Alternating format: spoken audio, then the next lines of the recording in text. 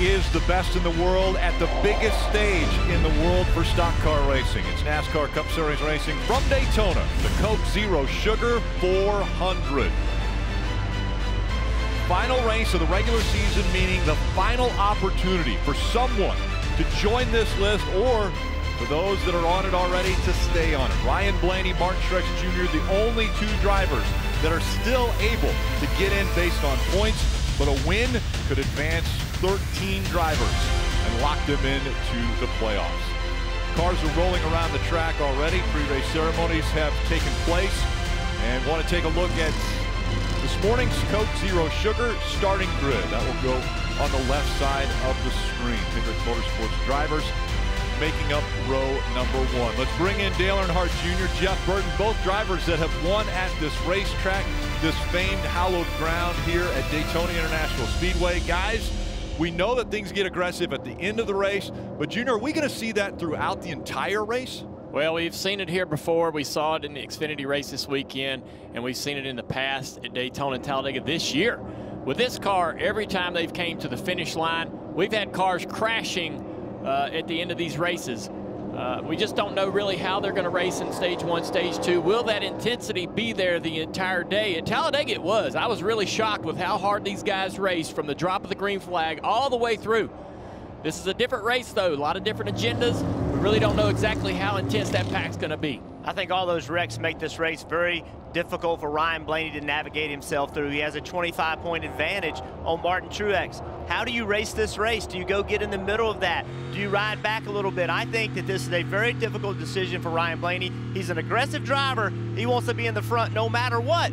But is that in his best interest early in the race? He's going to have to make that decision as things are happening around him. Bring in our crew chief, Steve Letarte. Jr. just said it, this is a different race. It was supposed to be a night race. We're 14 hours later. How different is it calling the race now in the morning? Well, when the lights come on, the grip goes up. So last night, this racetrack would have had a ton of grips. Just how fast can you set your car up to be? Overall speed is what mattered.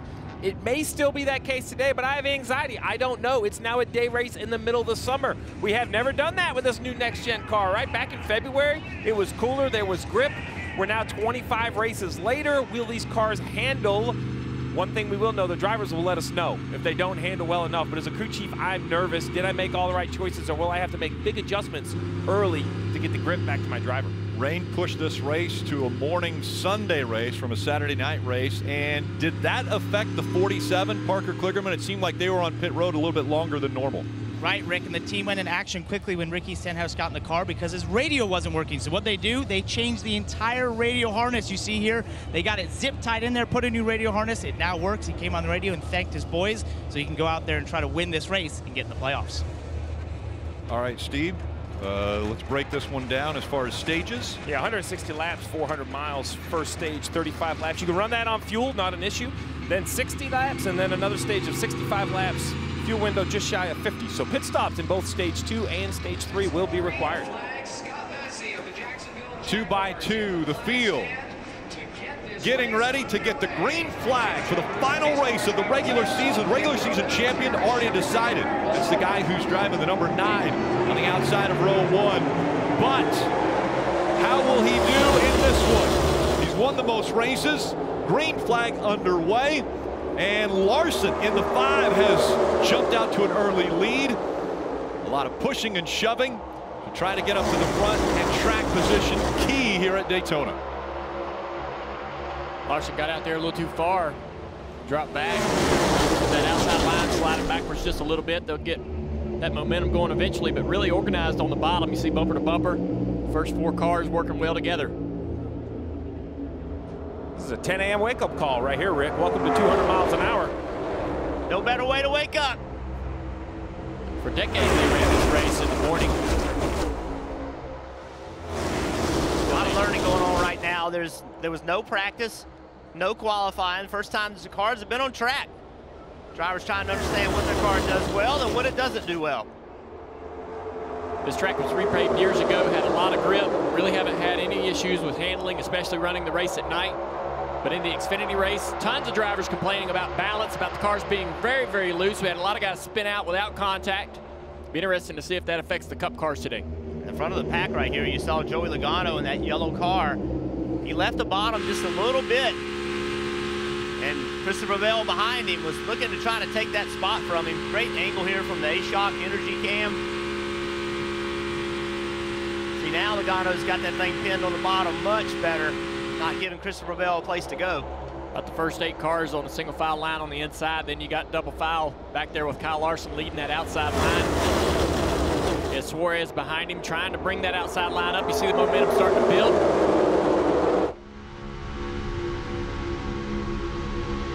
Riding on the Coca-Cola Zero Sugar camera with Daniel Suarez on the roof. What Daniel wants to be able to do right here down the back straightaway is get to that rear bumper of Kyle Larson. If he can get to it and push him down the back straightaway, it would accelerate them.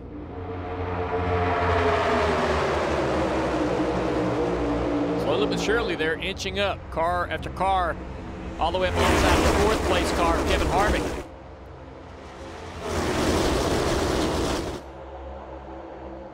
Right now, the 22, Joey Logano, pushing the 9 of Chase Elliott on that bottom line. It has moved ahead by 3 car lengths, now 4 car lengths. Big push coming from the 99 there. Right now, that outside line moving. Now up alongside the 20 car here, still working. See Logano, how high up he is. He's trying to get to the right rear quarter panel on that 9 to push him, but he keeps exposing that bottom. Eventually, Christopher Bell is going to take it from him. Steve, in the past, these cars have had to peek out to get a little bit of air into the radiator to cool them off. Same situation now, or can they stay locked up for numerous laps? No, they can't stay locked up. So the inlet to the radiators is the same location, but the other little nuance is it's also the inlet to the engine. So when you pull up really, really tight, you actually start to lose a little horsepower, which can hurt. Kyle Busch, we talk about agendas and strategies. I think this is a planned agenda. You see the hand out the window. You gentlemen go ahead. 5 laps into this race, he's going to fall back to a comfortable distance. With the draft, he has no problem keeping up, and with only 30 laps to go in this stage, he just doesn't see the reason to have the risk. You see right there the hood flap, that's all air, right? As you pull up into that wake, you know, the air pressure goes away and it pulls those hood flaps up. There it is again. Big bump there. Man. Looks like Larson had to maybe get out of the gas a little bit. Suarez with a big hit. And those big hits really often don't send you anywhere. It's kind of that, you got to ease up to the back bumper of that car and barely connect and then start pushing. Then drop the hammer and start shoving forward and driving both cars in the right direction. If you go up there and pop somebody, both cars just kind of stop. Doesn't really send the guy out front anywhere. And Jeff, is this a situation where the 5 might not be a good car to be leading? He might be a good pushing car, but that high line is not moving at all. Now they're 6, 7, 8 car lengths back. Well, I would think that 5 car is a good car as far as speed. It's just sometimes the bottom lane works better than the top lane. We talked about it as soon as they dropped the green flag. There's a lot that you're going to learn today, and not every race is the same. It changes. The energy changes. You see now, as they enter the corner, you see a little bit of a run, and that's what has to happen. On that outside line, you hope to be able to kind of maintain in part of the racetrack, but then gain some advantages than others, and then just foot by foot get yourself back to the front. See the telemetry up to 190 miles an hour for Larson leading that outside line. Logano second in line on the inside. Following Chase Elliott, Logano, big news this last week. He signed a multi-year long-term deal with Penske. That now matches what Ryan Blaney has done. So 2 of the 3 in the Penske organization with long-term deals as we ride along in the Advanced Auto Parts number 12 of Blaney. They got a line on the top there forming out on 3 wide here. That should slow everybody down. Anybody that's 3 wide, they're going to be side drafting off each other whether they're trying to or not. It's going to kind of drag the cars down a little bit. Shot so cool right there, looking through the right rear corner of the spoiler, looking forward. See how much he's out of the gas right here. You know, a little bit of part throttle on corner entry. I assume some of that is really just to make sure his car is nice and secure. I would assume corner entry is where the handling would be. Entry and exit really would be the handling where would be the biggest issue when you're in that middle lane. Yeah, that, Steve, and you can see, oh, a little bit of contact there. Almost 4 wide here. With Buescher in the middle. Larson dropping back here. He's Chris in the draft. There's no time to No time to say Christopher. No time for it. Well, Ryan Blaney, we talked about him at the start of the show, what he has at stake, and he is in the middle of this chaos. 3 wide. You know he's nervous right now. He's an aggressive driver. He wants to be in the middle of that, but a wreck early could really be detrimental to his playoff hopes. You can see what 3 wide has done. All these guys have faded back outside the top 10. So the interesting one to me is Kyle Busch, right? So he lifts, weighs everybody by, and you see on the big replay right there of 4 wide, if you look at the last car in that 3rd lane, it is Kyle Busch. He's now right up in the mess again. Sometimes you can't help yourself. Yeah, contact with the 17 and the 5. Both kind of fighting for the same piece of real estate. Junior, I mentioned earlier about aggressive driving and how aggressive are you early on in a race. Does the potential for inclement weather, does that change your aggressiveness? Not really until you get closer to halfway. I think, you know, if you have weather in the area, you want your crew chief to kind of keep you understanding what lap it is. Because it's raining in turn 1 and 2. Sure is. And this track's so big, it can just start pouring on one end. That's quite a bit of rain right there in turn 1 and 2, and it'll be completely dry on the other. Riding along with the leaf home, the 31 of Haley. See Haley, he had it up on that 3rd lane. Kind of letting everybody go, going to get in line. It's a fight to the bottom. Big single file lane around the bottom, Rick. Chase Elliott, Joey Logano, Christopher Bell, Kevin Harvick, Michael McDowell, the top 5 here at Daytona.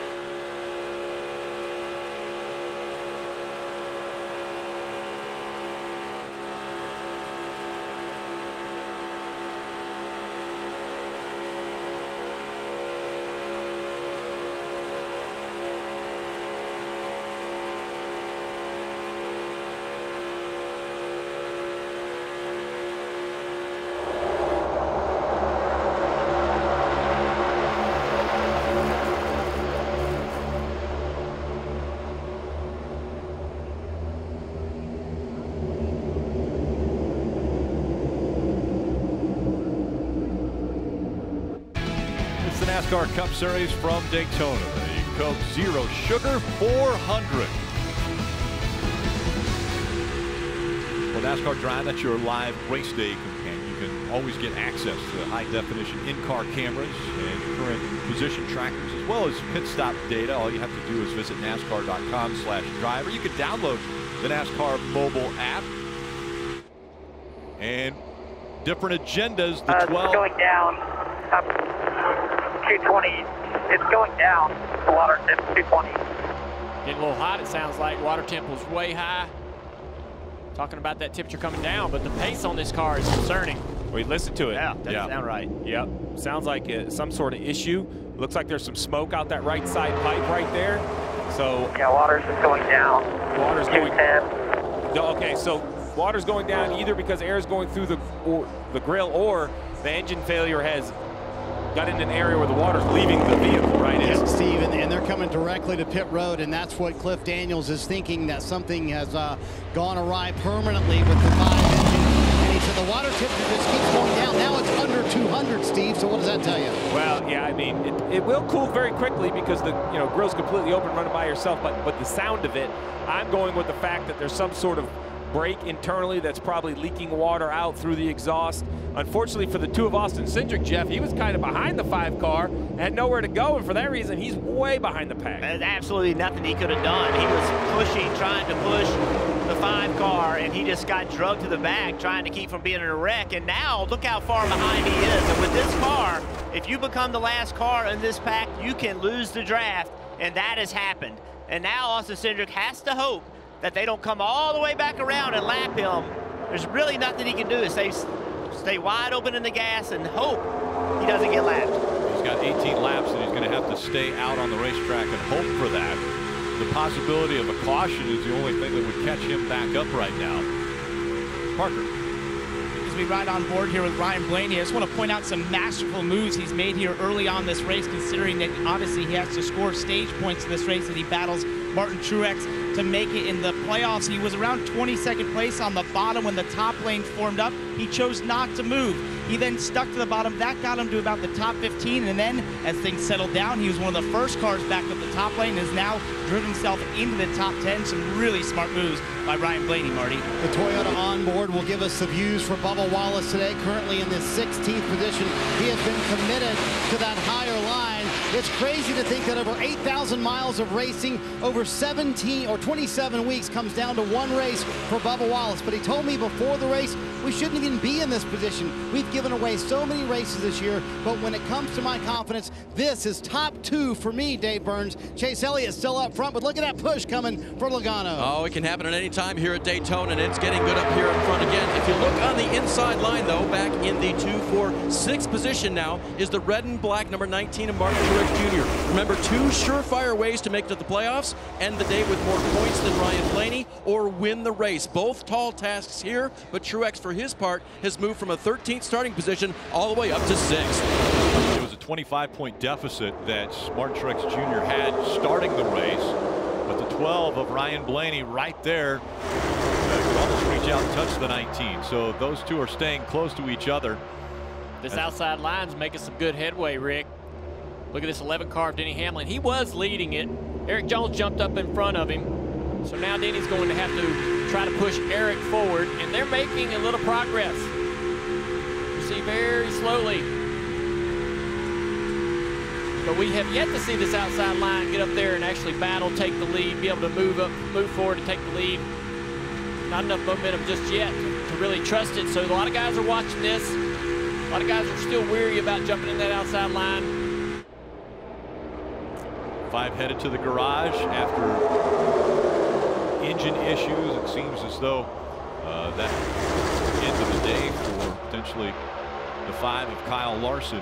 Yep. Locked into the playoffs, though. The other thing that's helping this inside line is Joey Logano being the pusher of the lead car. Joey Logano is one of the most aggressive pushers in the series. He is always going to get to that back bumper and push you forward. Look at this outside lane. Talking Big about pushing. run. Denny Hamlin giving Eric Jones a big push. Now he's alongside that 22. Now that's going to take some energy out of that 22. It's not going to be as easy for him to get up there and push Chase Elliott now that they're side by side. That's what that 43 car needs to do right now with Eric Jones. He needs to take advantage of that side draft, and now look at what's happened. It's a completely new game now. Are you surprised Chase Elliott didn't jump out in front of him Rain and is try to picking up block? a little. It's a little early. I mean, you've got some exceptionally aggressive drivers. It's been a little early to be making that block at the speed that Eric Jones had coming at him. Big push here. At least a little connection from both cars. Joey is trying his hardest to get that 9 car back up front. And you see he's offset to the right. The reason he's doing that is because if he pushes somebody on the left rear quarter panel, it can easily spin them out. If you push them on the right rear, it's much less likely, Dave, for them to go get spinning around. And as fans know, the 43 car there on the outside, he's one of the 13 drivers that must win, can win, and advance to the playoffs starting next week at Darlington. So there goes Jones to the lead. Crew Chief Dave Ellens was very confident when he talked about the race car and also his driver's willingness to be aggressive when necessary, but patient when necessary. I'd say with the weather today, guys, let's be aggressive early. Lower left corner of your screen, you see the drivers that must win to get into playoffs. Well, Eric Jones right now surging ahead, trying to make his way into the playoffs.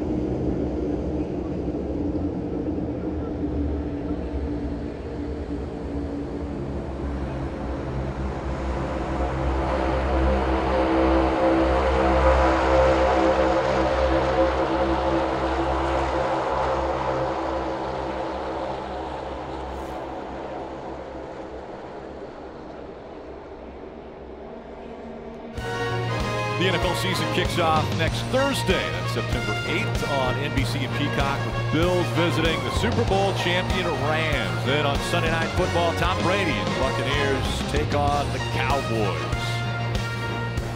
Looking down on this 2.5-mile super speedway, it's still Chase Elliott on that inside line with the help of Joey Logano. Elliott in the 9, Logano in the 22, and Christopher Bell in the 20, keeping that inside line pretty tight. Eric Jones looks like the car is a handful, Steve. He's been kind of all over the place with Denny Hamlin pushing him. Yeah, there's a couple times that he's been very high off turn 2, which is surprising as the lead car in the pack. You have the most air. One time I thought Denny could take him 3 wide, chose not to this early in the race. But you wonder with 10 to go, now 9 to go in this stage, if Denny will continue to be that patient. Parker, I believe you've caught up with the driver of the 5, Kyle Larson. Difficult for the regular season points for the driver of the 5. Right, Rick, we saw that issue where he pulled to the side, was talking about the engine water temp. So what was the issue here, and did you have any indication that it was failing? I guess it's the timing belt maybe or something like that. So I didn't really have much of an indication, so I'm sure they'll dig through the data and see if it was happening earlier than when it really let go there. So bummer. I'm sure we'll drop a few spots in the points, so that'll hurt for the playoffs. But either way, yeah, we guess there's one positive. I didn't get caught up in a crash, so we're safe and get to go race next week and get our playoffs started. Unfortunate for the 5-car, Rick. Yeah, at end of the regular season, the top 10 in the regular season points all get playoff points based upon where they are. So we know that Chase Elliott has won the regular season championship. He's going to get 15 playoff points. Second in the regular season points, they get 10 playoff points. So those 10 playoff points are huge as you rank the drivers to start the playoffs, Marty. Rick, should we be surprised Michael McDowell up here in the top 10? He is one of those drivers. If he wins today, he would be in the playoffs. Former Daytona 500 winner, almost got the win at Watkins Glen last week. I asked him, why are you so successful at super speedway races? He said, I'm willing to say no mas. I'm willing to be aggressive when I have to. I'm also willing to say the pack energy does not feel right to me. I'm willing to jump out of the pack, but right now he feels pretty good, keeping it up there close to the top 10 right now. Michael always just does a nice job of managing it. There's something about it you can kind of feel. And I think they're around these stage ends. You know, 7 to go. You saw that big move by the 43 and the 11 to take control. Just another side note, we mentioned how the 2 of Austin Cindric lost the draft when the 5 had their engine issue. Well, now he is only basically about 9 seconds in front of the pack. So in the next 2 laps, they will lap Austin Cindric. 2 things, guys. Bad for Cindric, but now all this 2 wide in the pack instantly becomes 3 wide. Yeah, it really does. And we've seen the energy change. Look at that inside line. Once Eric Jones, Denny Hamlin, Blaney, once they got clear of that inside lane, they hung a left. And now they went to the bottom, and now they are driving the energy on that bottom lane, Dave, as the outside's trying to recover. And Denny Hamlin in second there in the purple and white FedEx car, the number 11, 3-time Daytona 500 winner. And why has he been so good at it? Chris Gabehart, his crew chief, tells me he reacts to the situation instead of trying to control all the chaos all day long. And when you think about what Denny's done, starting 19th all the way up to this position, yeah, he's reacted quickly to each and every situation so far as we come to the end of stage 1. Chase Elliott just jumped to the outside. He's trying to be the leader of that outside lane. Alex Bowman could not go with him. He got shoved up the racetrack. Now he is stuck by himself completely 3 wide on the outside. He's going to the back. And it's going to be 4 wide here if the 2 doesn't get up to speed or get somebody to help him. Maybe Alex Bowman is going to get behind him and help him stay at pace here. Look at that front 2 there. Chase Elliott around the outside. Kind of flip-flop what we saw earlier. Oh, 3. And around goes the 11, the 20 also around. Ryan Blaney caught up in this in the 12. Back here, they're wrecking. Truex up if you can. Nothing's going to hit you here. Barely working his way through there. Did Blaney get damage here? Yes. Yes. Damage to the 12 of Ryan That steering Blaney. wheel is 180 degrees. Oh no, 180 degrees. That means, guys, look at the right front corner. Oh, that it's means turned in and not rolling, Jeff. Yeah, 180 degrees means the steering wheel is turned. The front tires are not aiming where they need it to aim. That means there's damage. How much damage, Steve? That's the question. Is this repairable? We won't know until he gets to pit road. Yeah, we'll see if it's just a toe link, which is a simple repair for the front, or for the rear. But in the front, much more complicated because of the way the steering works. Whatever is broken on the right front, you know, is repairable. The question is it repairable in 6 minutes? Right. I got to come see you this time. Right here, he's going to come to us. Right front sticking out. Let's take a look at this wreck, though, and see how this damage occurred. 11 cars pushing the 43, just gets him loose. And then he gets very loose. Just chaos behind him. Guys trying to check up. And when you check up, you get ran into. Second up, stay up high, go around it. Truex drives all through this. Look at the 19 there on the right side of the screen. He works his way through all of this, I believe, without any issues. Junior, he believes only flat spotting the tires, only tire damage on the 19. Again, the 2 drivers fighting for points, Ryan Blaney, Martin Truex Jr., and Blaney with damage to his car. But then we got to remember, though, that when Blaney came in with a 25-point lead, so now Truex still has to find those points. This will be a great view. Let's take a look from Blaney's seat. Really appreciate that. It's 10-4, still in a good spot here. Still pushing in front. Still pushing in front. Still tight. Check up. Come low. Come low. Low. Come up. Keep going. Keep going. High. Issues with the 43 when he was out front of the top lane, guys. Walk it down. Walk it down. I thought Denny kind of pushed him loose, but right now on board with Blaney, it seems like they all stack up. I don't know if the 43 had a handling issue and just had to breathe it, and Denny was just too close and they all couldn't react, or if it was a push that turned him sideways, but it definitely started with some sort of stack up in the bottom lane. we kind of saw some similar things in the Daytona 500 with Harrison Burton, Brad Keselowski, just pushing in the corner. Yes, we are late in the tire run. The tires are worn out. Cars are slicker. Handling's an issue. We've seen the 43 car chasing in the back of his car a little bit. Then he pushed him a little bit as they're trying to transition off of 2. Then he sees he gets him loose. Then he checks up. The 12 pops to 11. Turns him down across the apron. Dave. And there is Eric Jones coming in. He'll get right side Goodyear tires and a fill of fuel. He'll take all 4 here, and they'll fill it up as we have 3 to go on the stage, Marty. Michael McDowell, Bubba Wallace also on pit road getting 4 fresh Goodyear tires here. A lot of guys saying they're a little more free than they expected to be. Bubba kind of left his stall maybe a little bit early. They wanted him to stay just a bit longer, but they did certainly get enough fuel here with 3 to go in stage 1. So the decision here, all these cars you see on pit road, they're agendas. Let's talk agendas. They're thinking they have to either win the race or they don't care about the stage points. On the racetrack, though, Chase Elliott leads. Martin Truex Jr. trying to get those points to pass this man, Ryan Blaney.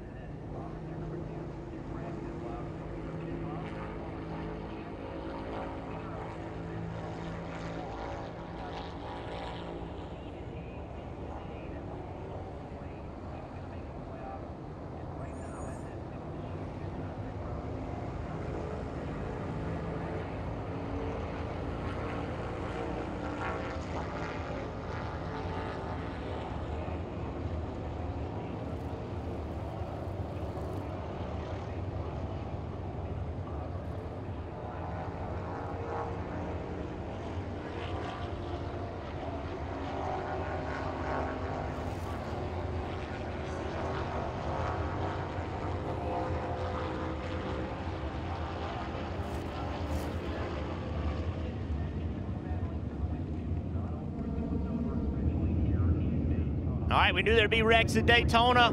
Look right here, the 11 car gets into the back of the 43, but let's see what happens. 43 car's moving around, he's wide open. He lifted right there just a little bit as he just started to get a little bit loose. The 11 got into the back of him. Ryan Blaney could not react quick enough. Ryan Blaney and many others behind it got in this wreck. Well, Ryan Blaney is on pit road trying to beat the damaged vehicle clock, trying to get off pit road. He'll do it. We'll see if he can maintain minimum speed to reset that clock. On the bottom of the screen, Truex Jr. stays on the racetrack, currently 4th. A 1-lap shootout for the end of the stage. Playoff points are important for Chase Elliott leading, but for Truex, it's all about just scoring points. He has to pass Blaney because therefore, if we have a new winner, you don't want to be the bottom between Blaney and Truex. So a big 1-lap shootout for Truex there in the second row. Huge playoff implications as we get ready for the restart, and it'll be a 1-lap shootout as I think Geico once again for our aerial coverage. It's a great shot of this field here at Daytona. Back up through the gears they go. 1 lap. till the end of stage 1. It'll be important for this 19 car to get in the back of the 22 and push him for as long as he can. That inside line traditionally does really well on restarts. Good job so far. Get that 22 out front. Now 22 down to the bottom. Yeah, now the car's on the bottom. Now they're hooked up. But Logano, great job going to the bottom. Now Truex hopes to get a great shove from Bubba Wallace in the 23. But right now, the 9 is pushing the 22 way out front. As a matter of fact, he's going to take the lead. He pushed the 22 out front, then decided to try for the lead. Now what will the 19 do as they come through 3 and 4 for the final time here in stage 1? The 22 right in the middle. He's going to block either lane, and the 22 is going to win stage 1. Truex looks like he's going to run in the 5th position. So a few points for Martin Truex Jr. That's good. Playoff point for Joey Logano. They're loving that, Rick. Fill that bucket. Playoff points so important here at the end of the regular season. Yeah, unfortunately, Brad Keselowski no longer in the race. That accident caught him. It is the 22 of Logano. Aggression early here at Daytona.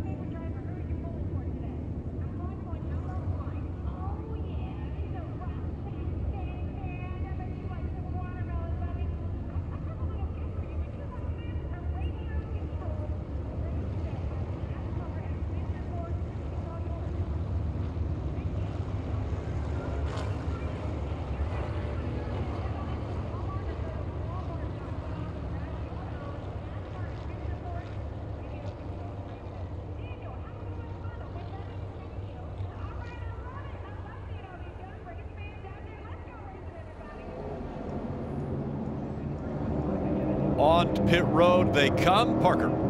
Joey Logano will be the first here to get to his box. He just said he was a little too free inside that 22 car. We saw a lot of cars struggling in the handling there. He was one of them. They're going to make an air pressure adjustment and 4 Goodyear tires, Dave. 6 stage points for Martin Truex Jr. Crucial as he battles Blaney, who was involved in the wreck. He'll get 4 Goodyear tires here and Sunoco fuel to go through to the next stage. Marty. Chase Elliott led 28 laps of stage 1, but was not happy with his final restart, saying, leave it to me, leave it to me. Alan Gutson tried to reassure him. 21 has to work his way around the 9 car. 4 fresh Goodyear tires. Handling terrific, though, for Chase Elliott. Race off pit road. Chase Elliott grabbing 6 spots. Not changing tires there on that run on pit road. NASCAR on CNBC is brought to you by Ford. Built Ford proud. Little Caesars. Try our large classic now with 33% more pepperoni. And Start saving your projects today at northerntool.com. We're made for this.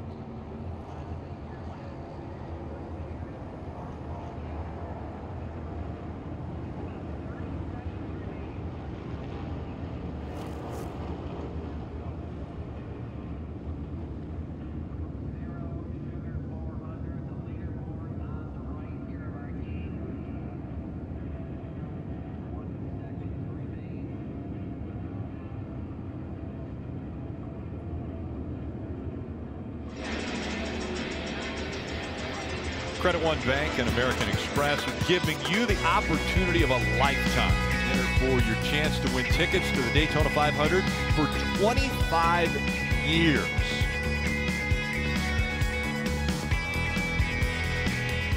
And the fans here enjoying this Sunday morning racing, and one person not enjoying it as much as they were at the start of this race is the driver of the 20, Christopher Bell. Parker's with him. Right, Rick, and he was just released from the infield care center, involved in that accident just before the end of stage one. Christopher, what do you see from your point of view? Yeah, I don't know. It looked like the 43 just got a little bit loose, and then the rest of it was, along for the ride. But really disappointed for, looking at it, just a stack up. Normal speedway race. Disappointed for our group. This Ream car was obviously competitive, started up front, was able to stay up there, and we'll go on to start the playoffs next week. We're seeing some really aggressive racing out there. Was it as aggressive from inside the car? I mean, there's just moments, whenever you get out front and we were single file, everyone was taking it easy, and then the top lane starts going and you got to start pushing to keep up. So just a product of what Daytona, Talladega, and now Atlanta is today. Super speedway racing, guys. Dave. And the 19 Martin Truex Jr. among those who came to pit road now to top off the fuel. The comment to Martin was, we're in the back anyway, meaning that a lot of cars had pitted before them. And so when they came down pit road, they were kind of near the back anyhow. So Truex will now have a full tank of Sunoco fuel. Steve, how far would you like to take that into the second stage here? Well, 56 laps to go. You think you could run probably 46, 48 laps. So now is a really quick, short fill at some point. That would be how this 19 gets her track position back, I assume. Plus, with the 18 car behind him had a penalty of removing equipment or running over equipment. So now he's back there with a teammate, Marty. Yeah, and you see Chase Elliott also among those cars who topped off Steve. Alan Gustafson making that same exact call. So, yeah, Alan saying, hey, I want to make the next stop as short as I possibly can. How much would that even one lap under caution buy them, Steve, on the racetrack under green? Well, it all adds up. It's not a whole lot, but, tenths of a second matter on pit road. Plus, you wonder if maybe that got a little bit crazy at the end, and now that there's some guys eliminated, if they want to ride around the back, Parker. Steve, just a shout out to Jonathan Hassler, the crew chief on this 12 team, who's expertly guided this team through a very high pressure scenario. Though after that crash, they were able to fix the right front. They went 2 laps down. They got off the DBP. Blaney had to do that on left side tires that are flat spotted. They've changed those tires. They've fixed the toe, and this may just keep them in a shot for the playoffs. You see that badly bruised number 12 car. Yeah, that 1 lap shootout got the 12 off that damaged vehicle policy. Field approaching the Geico restart zone as we're getting underway now with stage 2 for Daytona. Completely different look to the front of the field now. Yeah, we got a lot of players up there. Bubba Wallace inching out front. A little side draft though from Corey LaJoie on the inside. Stenhouse trying to get the back bumper of that 7 car on the inside to be able to push him clear. Eric Jones still on the outside line. And behind that, Joey Logano made it 3 wide entering turn 1, trying to lead that outside line. And the 8 of Tyler Reddick saw that coming, and he jumped up in front of it.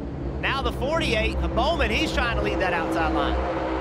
Michael McDowell jumps up in the outside line as well, right behind the 43 car of Eric Jones. That's going to push that line forward. Bubba Wallace leads them right here. The inside line's trying to organize. Not enough cars down there, Jeff. A little bit of space between them. That outside line all lined up bumper to bumper to bumper. Corey LaJoie and Stenhouse on the inside struggling right now to keep pace, and you see them dropping back. Want to keep your eyes on the 43 of Jones. Remember, ill-handling car, and right now running up here in the 2nd spot as that outside line making a run. Here comes Christopher Buescher in the 17. Dave.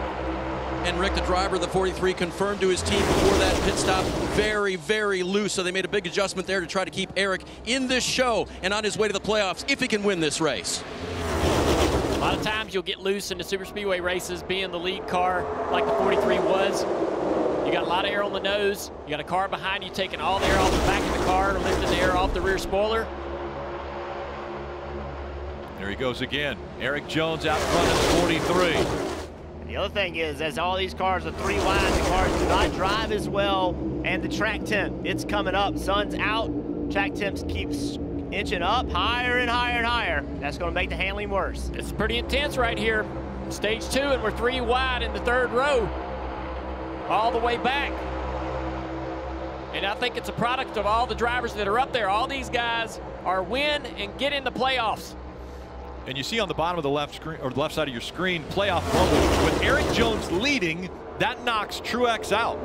And as soon as he's not leading, somebody who's not a new winner potentially, that lets those 2 points drivers back in. And that's really because of this remarkable job this 12 team of Ryan Blaney did. They repaired that car, they got back on the racetrack, and I thought this car was done. I thought the hit it took and the damage to the right front looked completely finished to me. Great job by the 12 team extending their day. Outside line looked like there was almost a little contact there. Chris Buescher getting a shove from the 48 car. Corey LaJoie going up to block. All the way to the 3rd lane, Rick. Going up there to slow that run down. Marty.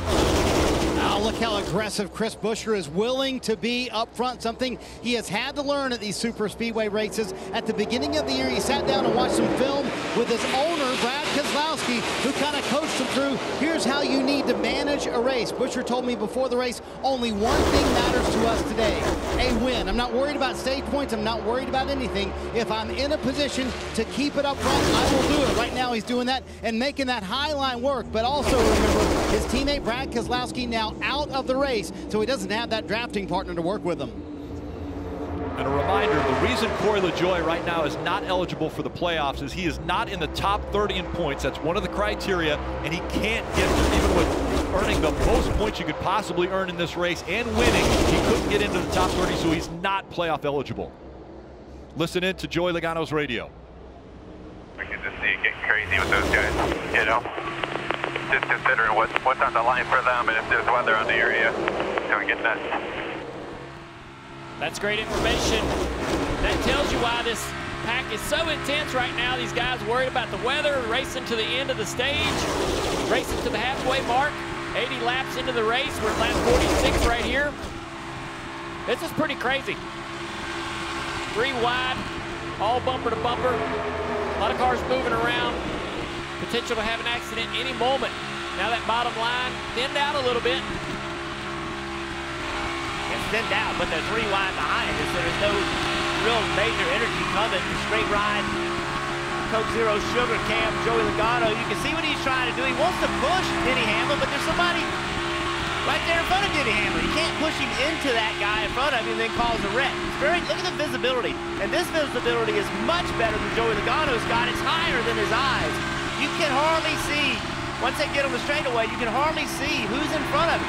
You don't know what's going to happen. Look at that. You have no idea what's happened directly in front of you. That's one of the most difficult parts about speedway racing. He wants to get up there and just push him, but he cannot push him into this wreck. Chase Elliott, who led laps early on, 28 laps. He's fired back here in the field, running 18th right now. That inside line with McDowell, or that middle line with McDowell dropping back slowly.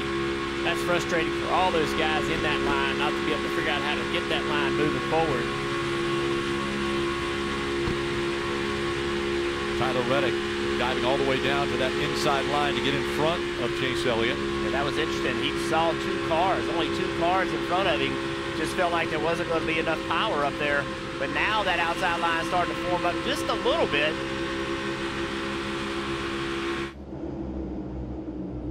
Dave. 22-year-old Todd Gilliland has a chance to get into the playoffs with a win here in the black number 38, and he could do it. Seth Barber told me this morning our only real strategy is to avoid all the wrecks and give ourselves a chance at the end. So far, he's done that, Parker. Avoided the early stuff, and the 38, if he's there at the end, could get it done. Right, Dave, and what a great run for Coy Joy, as we pointed out, even leading some last year. Remember, he did the same thing last year when he was playoff eligible, and I had a long conversation with him yesterday about this race and how he would tackle it not being playoff eligible if they won this race. He said, I'm going to evaluate my car, but if I've got something I feel like can be up front, I'm going to keep it up there, and he's done that so far in this race. Terry Jones is on this list. He's out front. Win and get into the playoffs. That's what quite a few drivers are hoping to do today.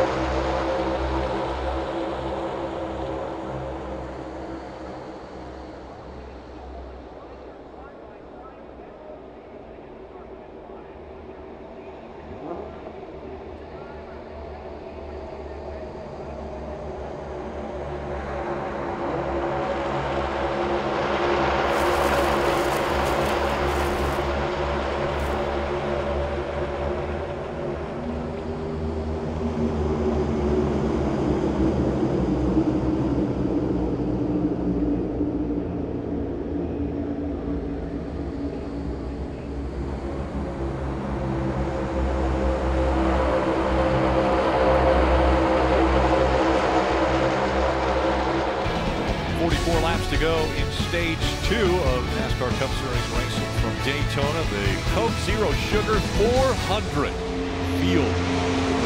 Start-finish line.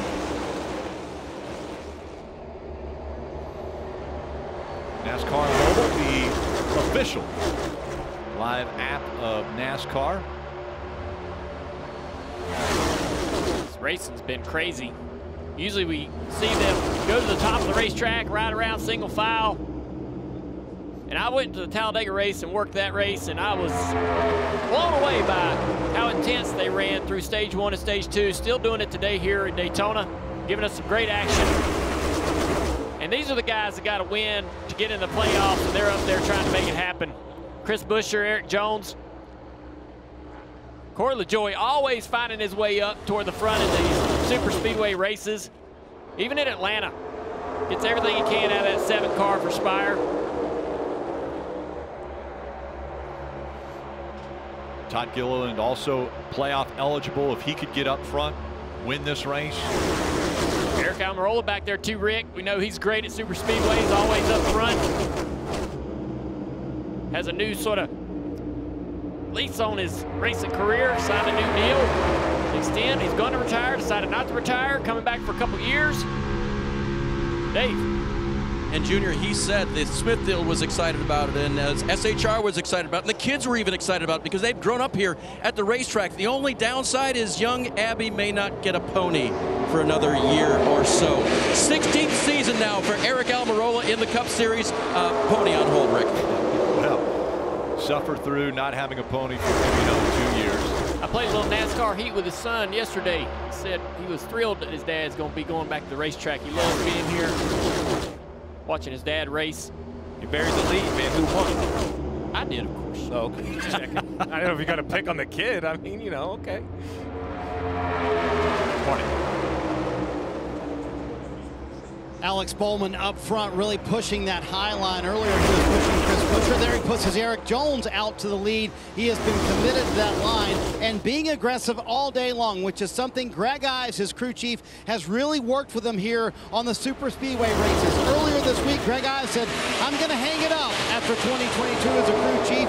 He is really a terrific mind in the garage area and has really guided some great drivers like you, Dale Earnhardt Jr. Greg Ives saying, hey, I want to spend more time with my family. He is missing his daughter's 16th birthday to be at the racetrack today. He said that's a perfect example of why I'm ready to be at the shop and not at the track. Those are the moments. I mean, I had to make that same decision, and I remember it was those moments that you miss that you love what you do, but it gets to a point where you have to make a shift. I was happy to see that Greg got to make this decision and stay with the company. Hendrick has so much going on. I'm sure he'll be a very vital asset to that organization, even moving forward when he gets off the pit box. Denny Hamlin in the 22.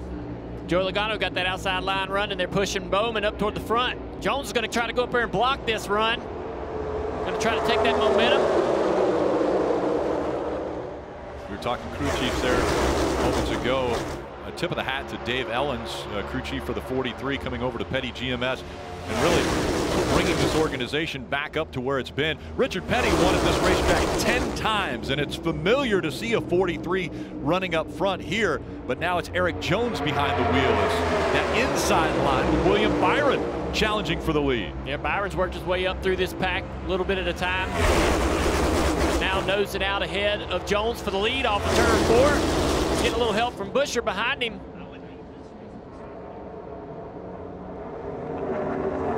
Just incredible racing. I mean, this takes so much concentration, so much focus to push the guy as hard as you can without wrecking him. And as these guys get more and more laps on these tires, the cars are going to start to have handling issues, as we've seen in the first stage.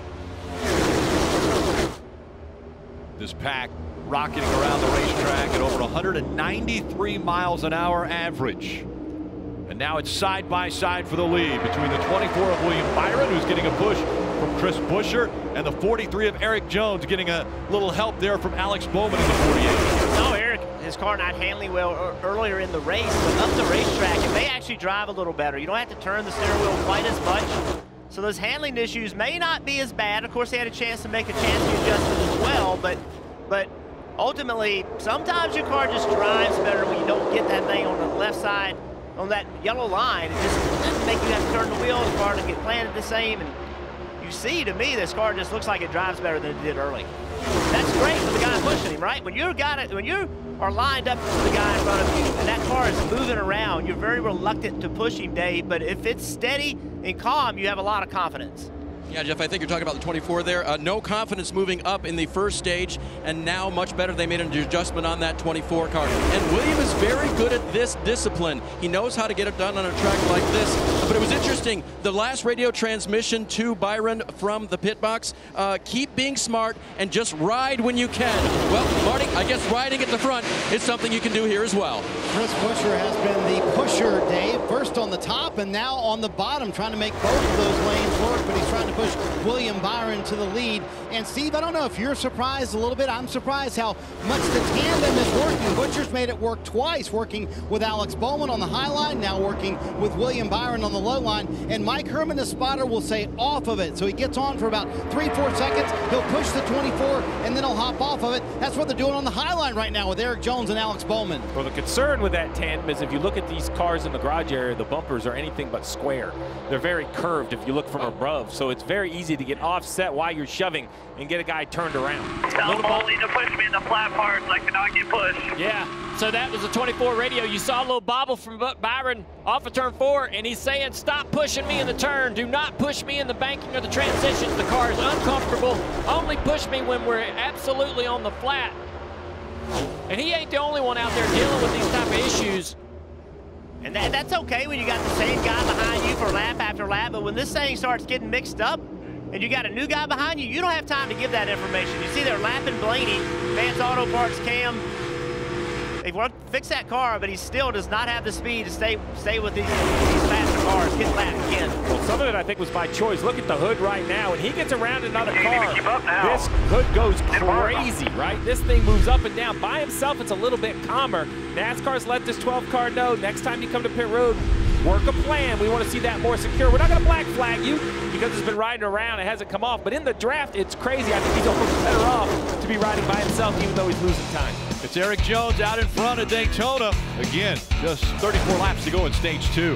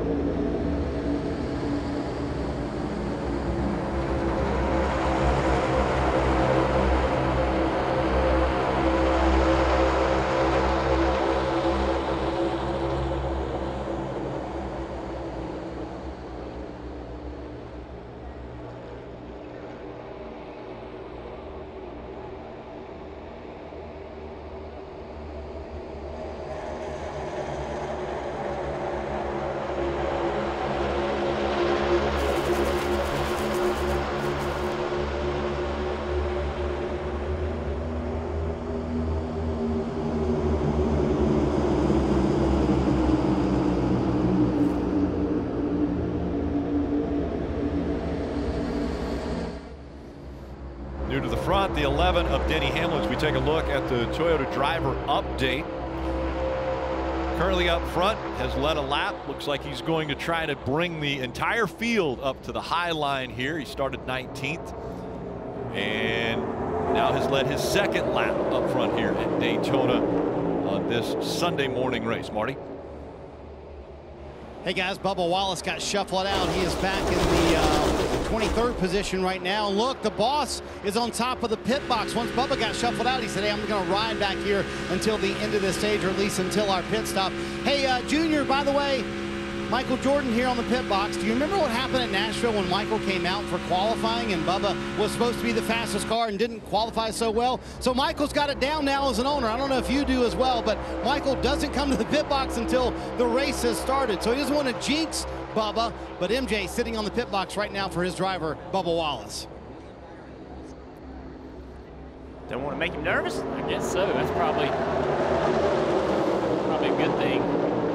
An athlete superstitious? That seems surprising. I think that, you know, when the owner comes to the car before the race, it changes the mood around that car for sure. It makes things a little more tense. One of the fastest cars we're seeing on the racetrack right now, at least as far as gaining positions, has to be Harrison Burton, running in the 3rd position right now with the 21. He had a great first stage, finished 3rd in stage 1, and now running in that 3rd spot up on the high line as the low line's starting to get some more momentum. But Harrison Burton having a great run early in this race. Well, things got mixed up. Saw that outside line kind of running by itself. This is how it all started. Now they're Chris Buescher in 3 and 4, approaching turn 4. Watch what happens. 24 gets up the racetrack. He tries to go underneath him, a little bit of contact. The only thing he can do is just get out of the way. Hang a left. You know it's safe down there. So see the 24 up the racetrack? Buescher had nothing to do, and just nice, smart move, not an overcorrection, not an overreaction. Just get the car calm back down, get back in line. Now that inside line's worked their way up there. I thought that for sure with Denny Hamlin, Logano leading that outside, they were going to take over. The rest of the field would bail on this inside. Ross Chastain, though, has other ideas as he's bringing Bowman. All those guys along with him, they're inching back forward to make this 2x2 fight up for the lead. A little bit of gap between the 1, the 48, the 43 on the inside line. They're starting to close that back up. That'll create a little energy, and they'll move forward a little bit. But it is a slow process with this car. Side draft's a little less than with the traditional, the older car.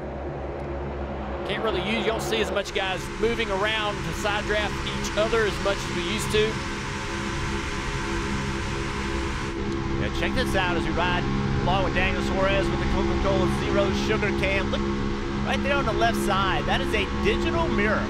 You see above him, up high in the middle of the car, that's the traditional mirror. But on this left, that's literally a camera-driven mirror that he can look at, and it gives a great range. It's mounted on top of the roof, facing backwards. And look how much he can see to the left and to the right. A lot of drivers are using this on super speedways, and they put it right there because they don't have to look up. They can keep their eyes on the racetrack all the time, just a little glance, and that mirror gives them all the information that they need. That inside line is falling apart right now. The 16 car, Hemrick dove down to lead that line. You see him right there. Nobody really likes that idea. And you can see them all trying to figure out how to get around Hemrick. I don't think that anybody really wants or believes that this 16 car can take them to the front. We'll see. Maybe Daniel will buy in. Got Chase Elliott behind him. He's up to that, yeah. He was shuffled out. Yeah, he wasn't handling really well right there. Ready to turn left. Saw a gap at the top. Going to jump to the top. Yeah, it's interesting when a car that nobody really knows well or trusts as far as the pace or speed starts to lead a line, everybody bails on that. You can see this outside line now.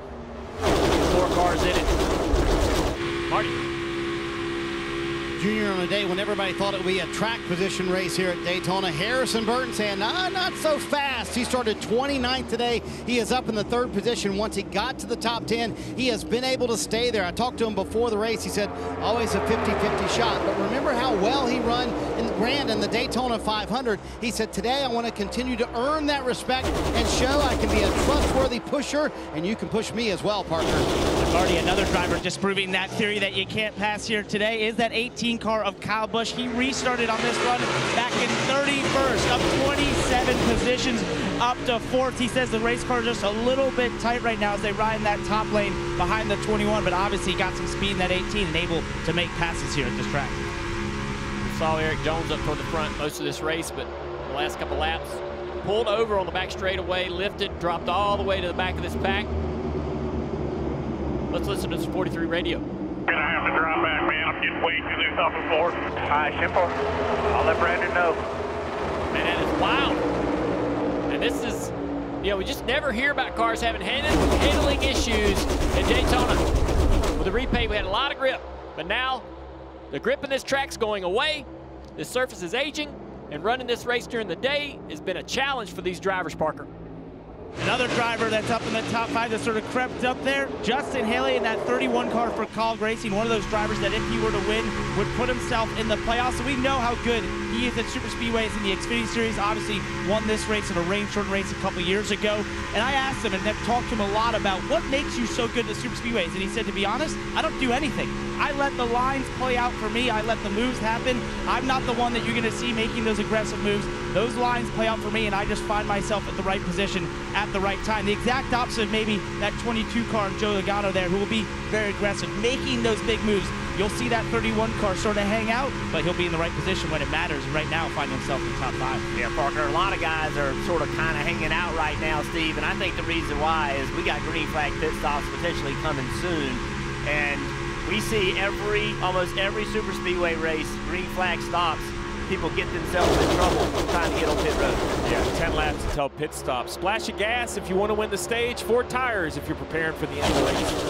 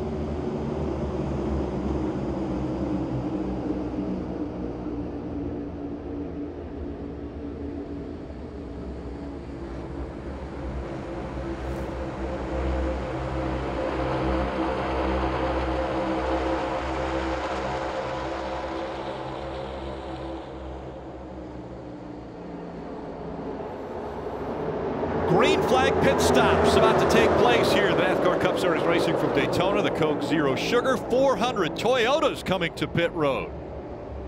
Parker. All right, Rick, you see just fuel going in that 18 car of Kyle Busch as these Toyotas try to have the minimal time on pit road. Dave? Looks like it's going to be the same for Denny Hamlin. Sunoco fuel only, and for the 19 of Martin Truex Jr., who was back on the grid, but it was such a tight pack, he didn't lose much time. He got right with his Toyota teammates, Marty. Rudy Barker saying 5 seconds of fuel for Bubba Wallace, who ride on board as he goes back out on the racetrack.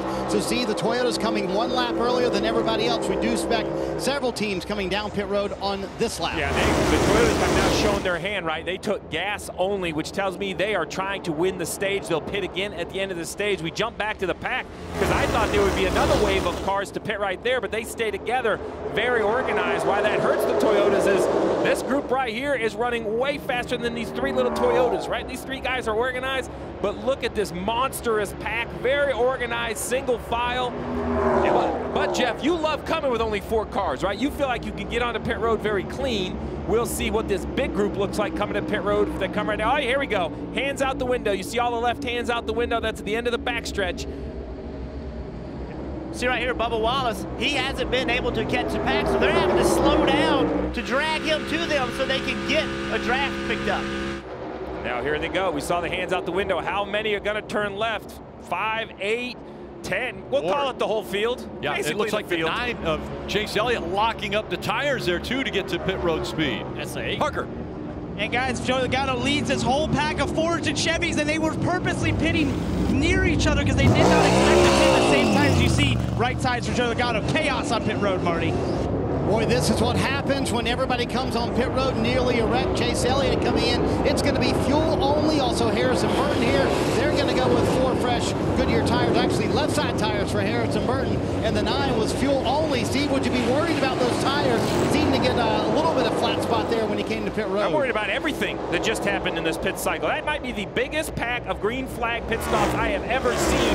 Now it was dicing on pit road, dicing off pit road. And here comes the Toyotas at speed. And I believe they're going to take the lead, and I don't think it's the out lap or the in lap. I think it's just getting on the road. Jeff, you always say less cars, you can be more aggressive to come to pit road. The Toyotas came very small. They really, really attacked it. We'll see how good this momentum is, though. This inside lane starting to get organized, Parker. Steve, one of the things that I said there was that the Chevys and the Fords purposely pitted near each other. As you look, the Chevy going below there, Joe Logano, I believe that's Chase Elliott, so that they thought they would be pitting at different times. They'd have room on pit road. That was not the case. And look at that right there. Joe Logano knew they were coming, so he jumped up. Now the question is, right, will the momentum of the Toyotas work on the top side? Dale Jr., if you're one of these cars on the bottom, I'm guessing you're just wide open, nose to tail, trying to be efficient. Well, we talked about cars sliding tires on the pit road. One of those cars that had a lot of smoke was that 8 car second in line on the inside, Tyler Reddick. You have to wonder if he has a flat spot, any kind of vibration, and with that tire, will it hold on? A few more laps left in this stage. Yeah, 15 to go in stage 2, and it looks like that inside line is going to stay strong just in front of the Toyotas who pitted earlier. Rick, a little surprised a group of cars didn't just come take 4 tires. They would have had a long pit stop, and they would have come out about a half a lap back. Maybe just thought with 14 laps to go, they wouldn't have been able to keep up, maybe lose a lap. But surprising everyone did a short stop of either 2 tires or gas only. Reddick jumps in that outside line. Now that allows Stenhouse to come up there behind the 9 car on the inside. That 47 car, Ricky Stenhouse pushing the 9 of Chase Elliott out front on the inside here. The outside line. Reddick getting a little bit of loose. A push from the 18 car right there in the middle of the corner. Kyle Busch pushing Tyler Reddick down the back straightaway. A big run. Question mark still. The tires on the 8 of Reddick. Again, he flat spotted or slid those coming in. And he's getting pushed to the front of the field now. 47 car. Second row back, Ricky Stenhouse Jr. We see every time we come to super speedway races, he is in the middle of it. He's worked himself up to the front of this pack. He's going to be aggressive. He has to win if he wants to make the playoffs. He's really good at this, and he's really good at it by pushing the issue. Look at this outside line. And these Toyotas. I'm impressed. They've been able to clear at least 2 cars, almost 3 on Chase Elliott on the bottom. Dave, what you got on this 8 car? leading the race, Junior, and safely in the playoffs. Tyler Reddick has a very weird feeling race car all day long as you see him get the push from Kyle Busch there. The steering is giving him no feedback. He's tried to give Randall Burnett, his crew chief, different ways of describing what's going on there. He said it feels like the torsion bar is rubber. There's usually just a little bit of flex there. So Reddick to the front, but with kind of a weird race car right now. You can see that car moving around. He's got his hands full, mainly because of Kyle Busch right on his back bumper through the corners. We've heard drivers complain about being pushed in the corner. I don't think Kyle's actually making contact in the corners, but it's really upset this same car how close this 18 is to the back bumper. You see it right there. Not quite pushing him, but close enough to make that car really loose. And a little look into the future right here. Tyler Reddick announced that he is signed with Denny Hamlin and Michael Jordan's team, their Toyotas, for not next year, but the year after. And look who's lined up behind him, all his Toyota future teammates. And in the now, not looking in the future, you look at the 19, he needs as many points as he can get, so he's not in the bottom of the point situation as to getting into the playoffs. And right now, it's Martin Truex Jr. who is fourth back in that outside line, needing every point he can get. Guys, you can feel the intensity picking up. You know, as we tend to go in this stage, laps keep winding down for the end of this race. You can just feel the intensity picking up. You can see it in the moves the drivers are making. It's past the halfway point of the race. It will be official if there was weather that came in the area. Right now, everything's looking good on the radar. Reddick is clear now, and to move down to the inside line in front of Chase Elliott. That leaves that outside line open for Denny Hamlin to push his teammate Kyle Busch out here. Reddick back to the top to try to block that momentum on the top. Back to the bottom, trying to block the inside. Yeah, you thought it was aggressive before, but with Tyler Reddick up in front, you're going to see what aggression looks like from the leader. He will cross lanes quicker than anybody, make moves quicker than anybody. Got a big push there from the 18. Tyler Reddick on the outside. On that inside, it is still the 9 of Chase Elliott.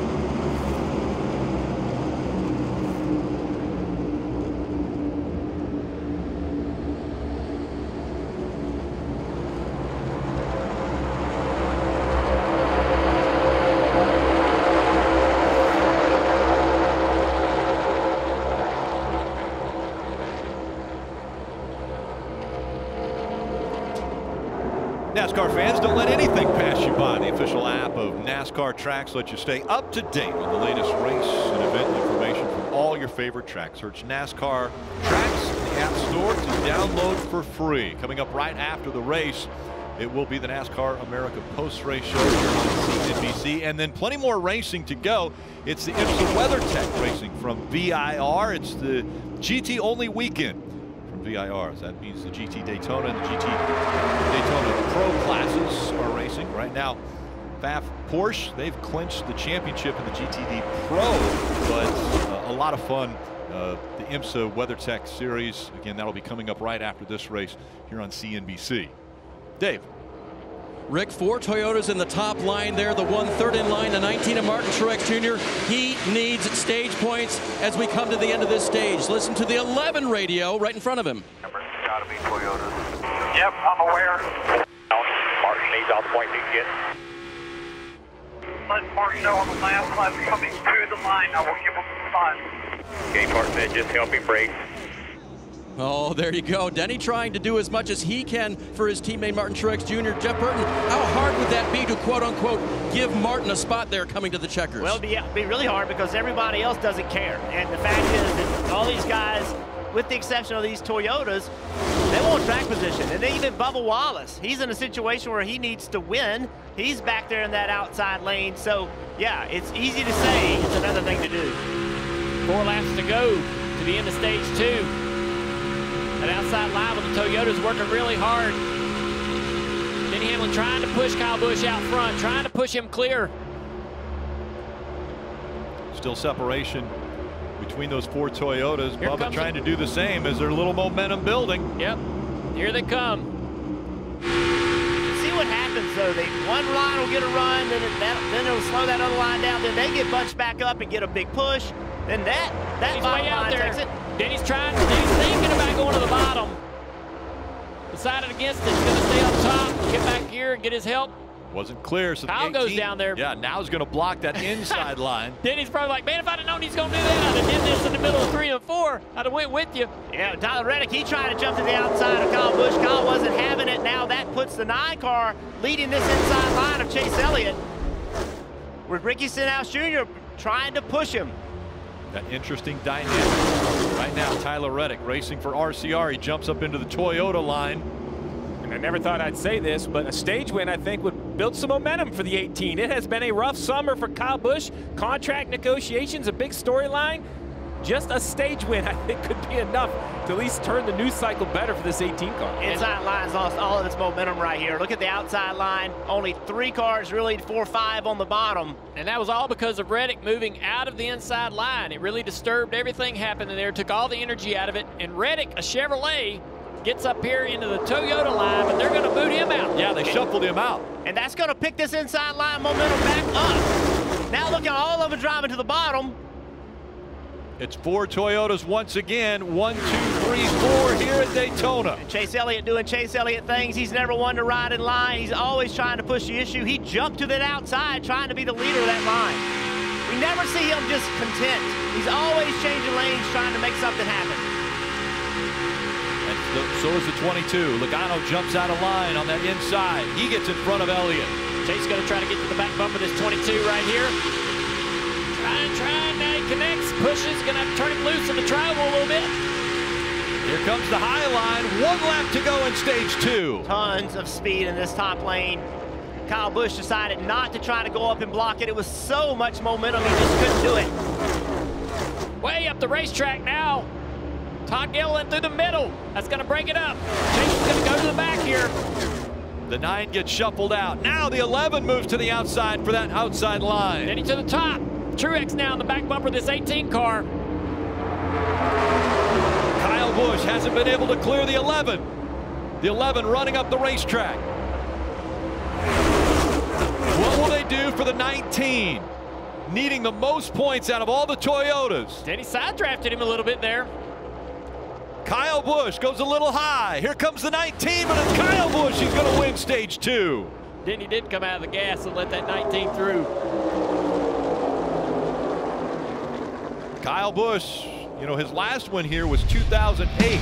do the numbers, that's 5,167 days ago. It's been that long here at Daytona.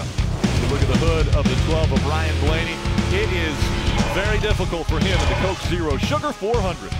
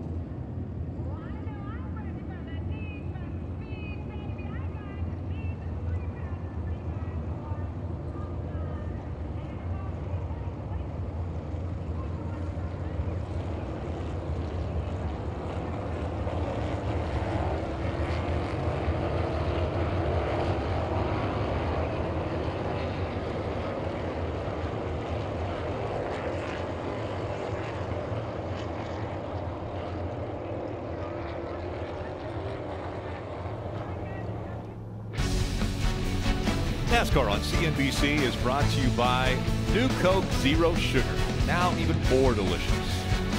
Credit One Bank, a credit card company. Applebee's, help us crush childhood cancer. And by Toyota. Let's go places. Parker.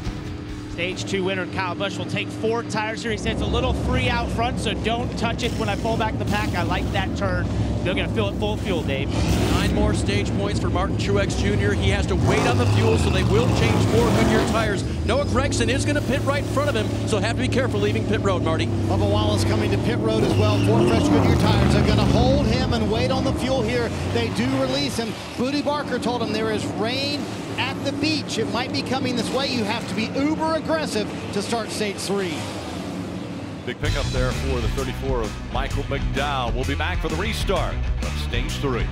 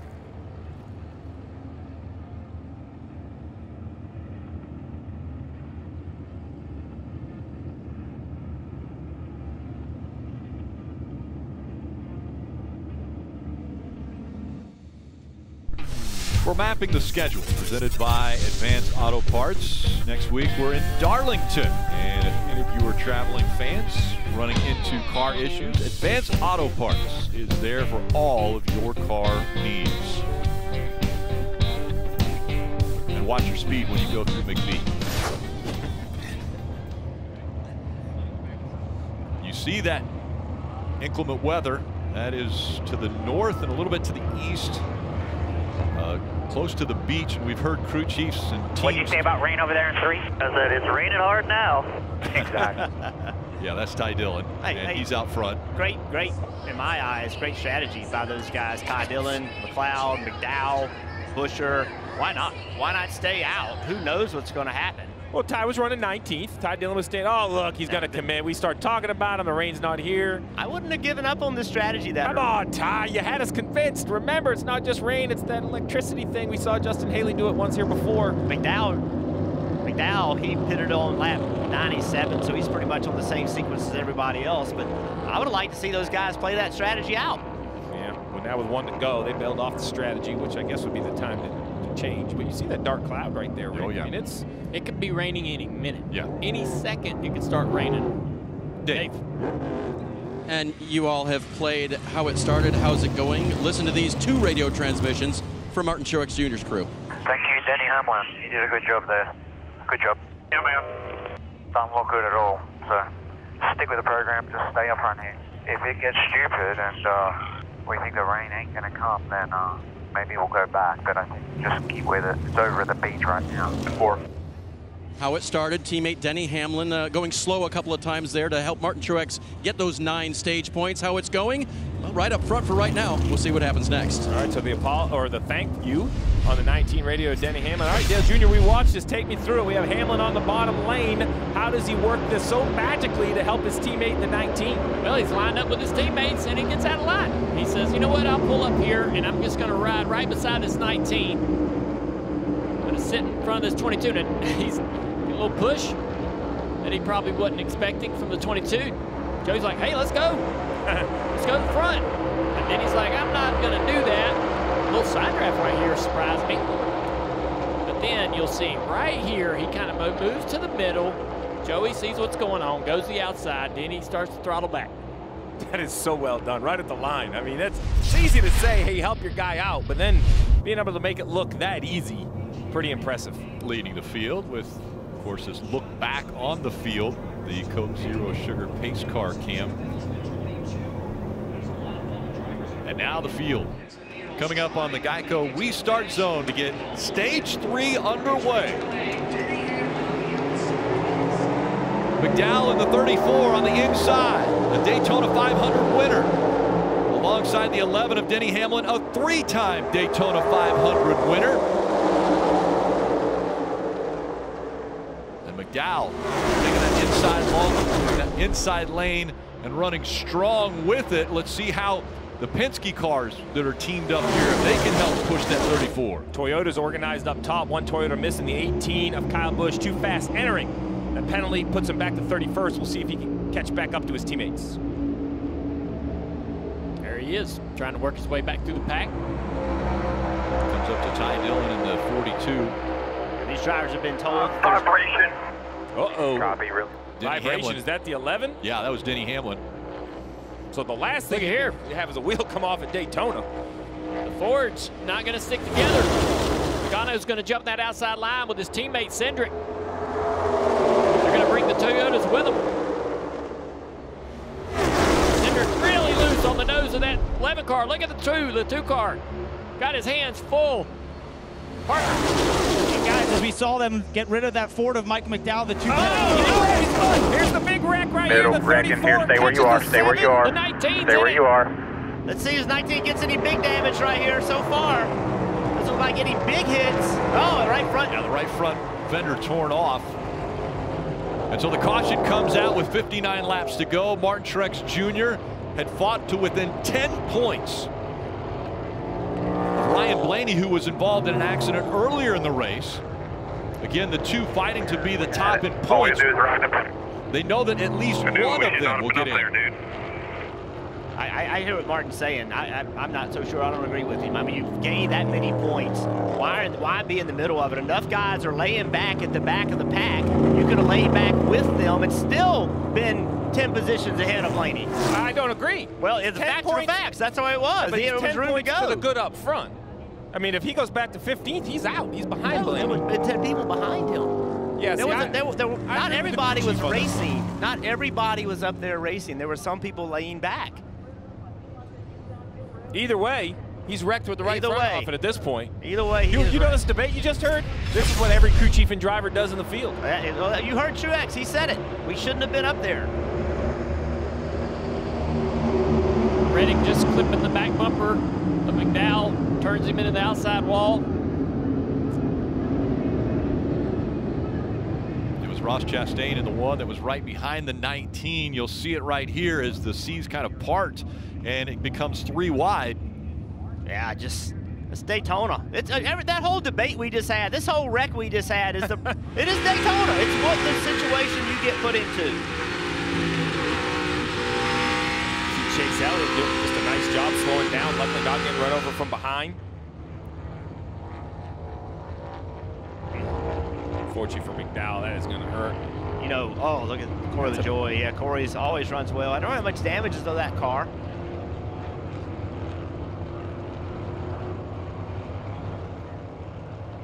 Intensity picking up.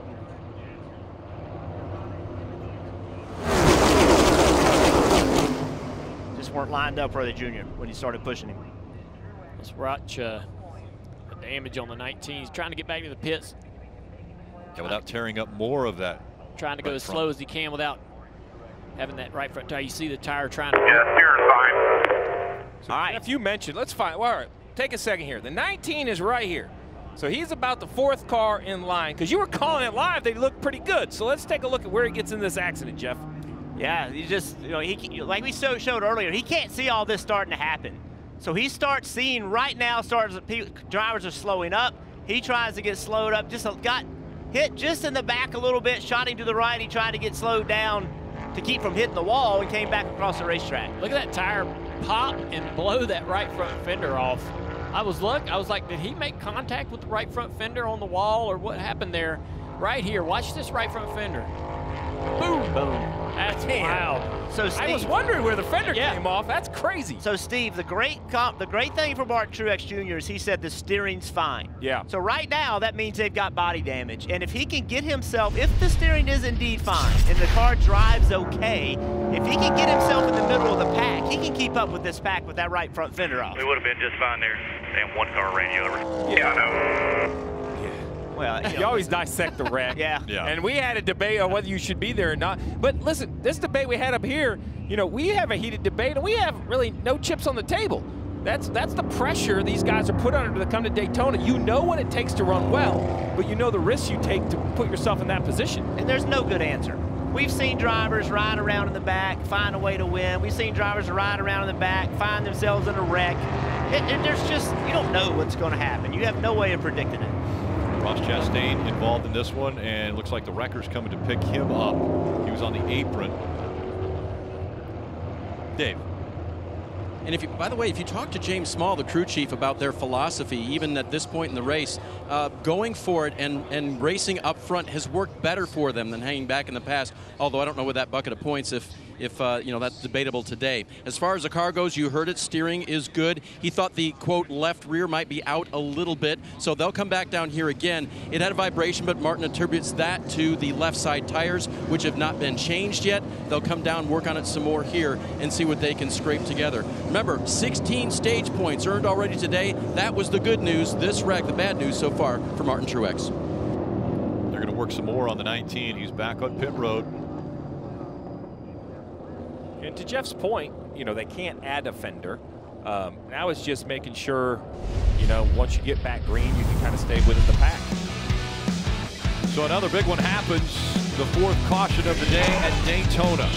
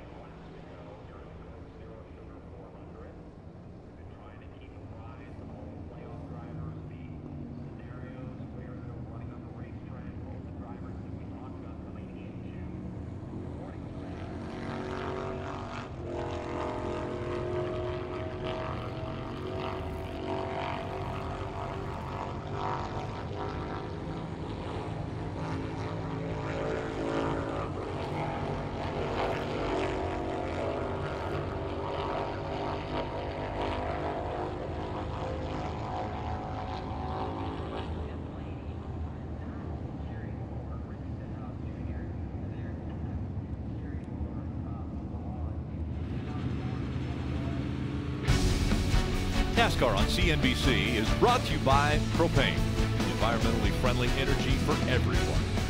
And by New Coke Zero Sugar, now even more delicious. So Rick, we just saw the second multiple car wreck here at Daytona. So I think it's time. Let's talk about this next gen car. There's been much made about the wheels and different things. So let's take a look at our Toyota virtual car. Talk about a safety aspect of this next gen car when it comes to aerodynamics. When these cars get backwards, the goal is to leave them on the racetrack. We don't like to see them get up in the air. And much like the old car, this car has hood flaps, which basically open and take the high pressure area out from underneath the hood. They also have roof flaps, much like the old car. One thing that's very different though for the next gen car is this right here. You're gonna see this green cable that is connected to the right side flap. What happens is when that right side flap opens, it pulls this cable. And it actually also releases a flap down in the diffuser. So remember, the bottom of this car, very, very, very smooth. So the right side flap opens, cable pulls, boom. The flap goes down on the diffuser to try to slow the air down with the whole goal of keeping these cars on the racing surface. We saw this example back in February. We've seen it a couple times today. This is the Daytona 500. Tyler Reddick spins around. We're going to take a quick look at this. As he spins around, we freeze it right here, right? Roof flaps down and right there, the diffuser. Everything looks normal. As he spins around a little bit further, both roof flaps comes up and bang, there comes that trap door. Now it's down below the bumper, slowing the air down. That matters. Because when this 8 car hits the wall, watch it starts to climb, Truex pushes him. That car is trying to leave the ground. Those flaps kept it on the ground. Now, unfortunately, they are designed to help, but the risk still exists. Contacts with other cars will get you upside down. Harrison Burton got to experience it back in February. Basically an aero situation with contact with another car, a quick flip over, landing directly on its roof. The young driver climbs out. The roof stays intact, so it did its job. Another perfect example today. Look at the 7. He gets up in the air, spins around, and now these flaps come up. And you see the right rear of that car tries to leave the ground. When the flaps basically pop up, the car sets back down at 160, 170 miles an hour. Race cars are great, but they are great on the racing surface. Safer for everyone if they don't get in the air. Yeah, Steve, remember, a commercial airliner, which weighs tons and tons and tons, it actually lifts off the ground at 170 miles an hour. These cars are going 193 miles an hour, and they're keeping them on the ground. And just to clean up the whole story, so here are the roof flaps on the 9, right? Here's one, and here's the other. And basically the idea is there's 2 of them. And they're not open to the inside, right? That's a carbon box, and that's a carbon box. This has nothing to do with like letting air out of where the driver is sitting. They are purely changing the speed. If you sit on an airplane and you look out at the back of the wing, when those flaps go up and down when you're landing or taking off, it's the same idea. These are designed to change the airspeed of these cars when they're backwards. You can see the cable actually right there as well. There's the cable that's in there. So this whole system was a addition to this new car, and it's worked very well. Back underway at Daytona. Logano and Reddick leading the field now 2 by 2. 53 laps to go. Again, a new winner inside the top 30 in points could win their way into the playoffs. The 2 drivers that are fighting for points right now, Ryan Blaney and Martin Truex Jr., both have had issues today, both involved in accidents. The guys on the bottom, they cleared that outside lane. They're opting to stay in the bottom, no lane change.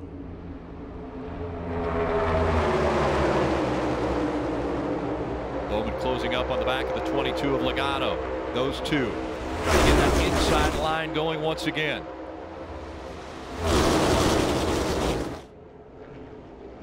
Really good push from this 47 car into the back of Reddick. Clears Reddick. Reddick go to the bottom here. Back to the top. Expecting that 47 to come. Oh, Reddick stays down. Blocking that 22. Ricky Stenhouse Jr., that 47 car, remember, he was leading the Daytona 500 late. When Brad Keselowski was trying to push him from behind, ended up spinning him out, getting him wrecked. He knows how to get around this racetrack. See all the pushing, how the cars are moving around. Wow. There's so much contact down that back straightaway. Rick, I hate to say these words on national television, but I'm going to say it. I think Jeff Burton was right, because now that the field resets, 4 points between Truex and Blaney, so the argument of not being in the pack for Truex might have been the wrong argument, but that'll be the only time I admit that in the public. That Jeff is right. It has been recorded too, so the problem now is he can hold it against you forever. Well, rarely does such an event have to happen. The 22 of Logano leading that inside line and leading here at Daytona, but the outside line now getting some more momentum. Here comes Reddick in the 8.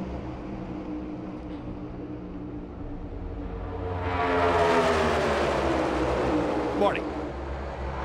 Hey, Rick, you can feel the intensity pick up here. 51 to go. We talked about the weather that's in the area. I think crew chiefs and teams are not as worried about the weather being rain here at the racetrack. What they are worried about is lightning from that storm. If it's 8 miles from the track, they would have to shut the race down. They told Bubba Wallace on the radio before they went back green, take every run you can.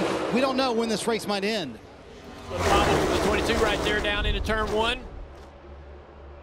I'm convinced that weather concern is what caused that last wreck. These drivers aren't looking at 50 to go. They're concerned this race could end at any moment. That means the intensity level is going to be picked up. Oh, Logano got pushed hard right there, almost into the side of Reddick. Was able to catch it before he got into the side of the 8 or the 47. Once again, Alex Bowman giving him another shove as they go through 3 and 4 and back out onto the front stretch here at Daytona. Ricky Stenhouse Jr. has won at this racetrack and Talladega. More movement from the 22. And further to the back, Kyle Busch working himself up from the back on that outside lane. He's trying to generate a 3rd lane. Keeps jumping on the outside of guys, trying to recruit enough drivers to invest in this upper lane to try to get to the front. Drivers see that big dark cloud, so they believe what they're hearing on the radio. Yeah, the Breastreet car giving us that shot in the 18. There, Kyle Busch just in front. Look at him fan back out 3 wide back here. Yeah, see, they're trying to get that 3rd lane going.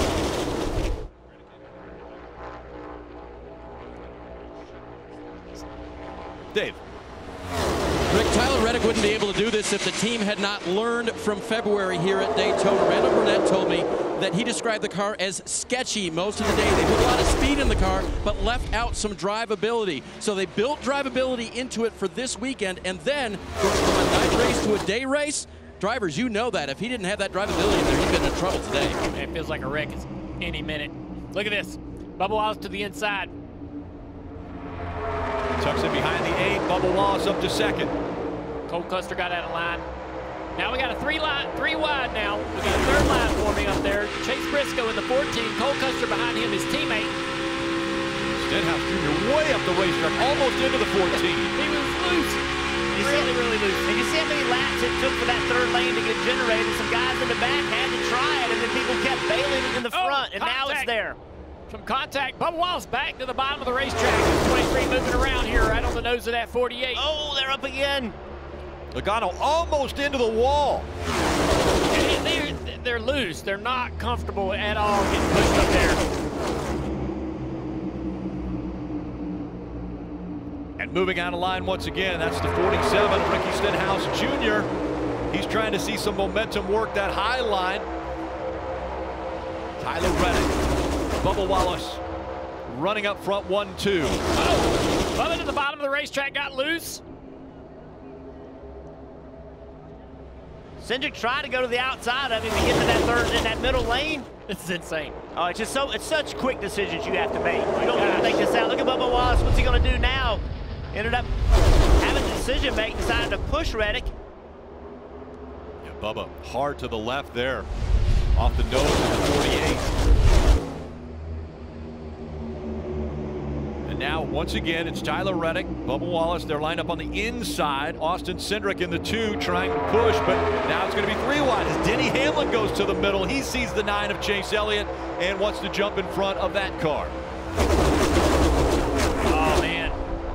Bubba's falling back off the back of that 8 car. He's going to get a big push from Denny Hamlin. Watch this inside line. What does Bubba do? They continue to help the 8 of Reddick. Goes right to the back bumper. This inside line better get organized. Wild racing here in Stage 3 at Daytona.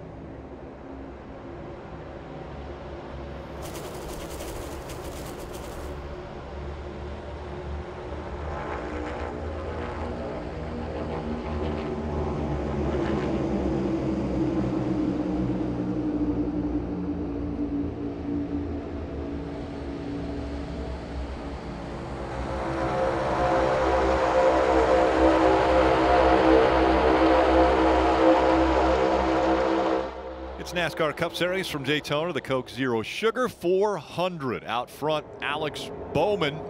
And how do you stay out front? Let's have a look at the Ruoff Mortgage Keys to Victory Lane. At the end of the race, coming to the checkered, you're going to get a push from somebody. Whoever wins this race is going to need help. Getting that push at the right time is going to be critical. This is a wrecks. We've already seen multiple wrecks take out multiple drivers with real opportunities to win. Get a big car going into this, further into this race. And you got to use that mirror and your spotter. So looking in the mirror, you're going to look in the mirror at least half of the lap. Maybe on the last couple of laps, you're looking in the mirror maybe 75, 80% of the lap. Hey, I'll take a little luck. Maybe I'll just be leading when it rains. I think there's a lot building down here in Florida.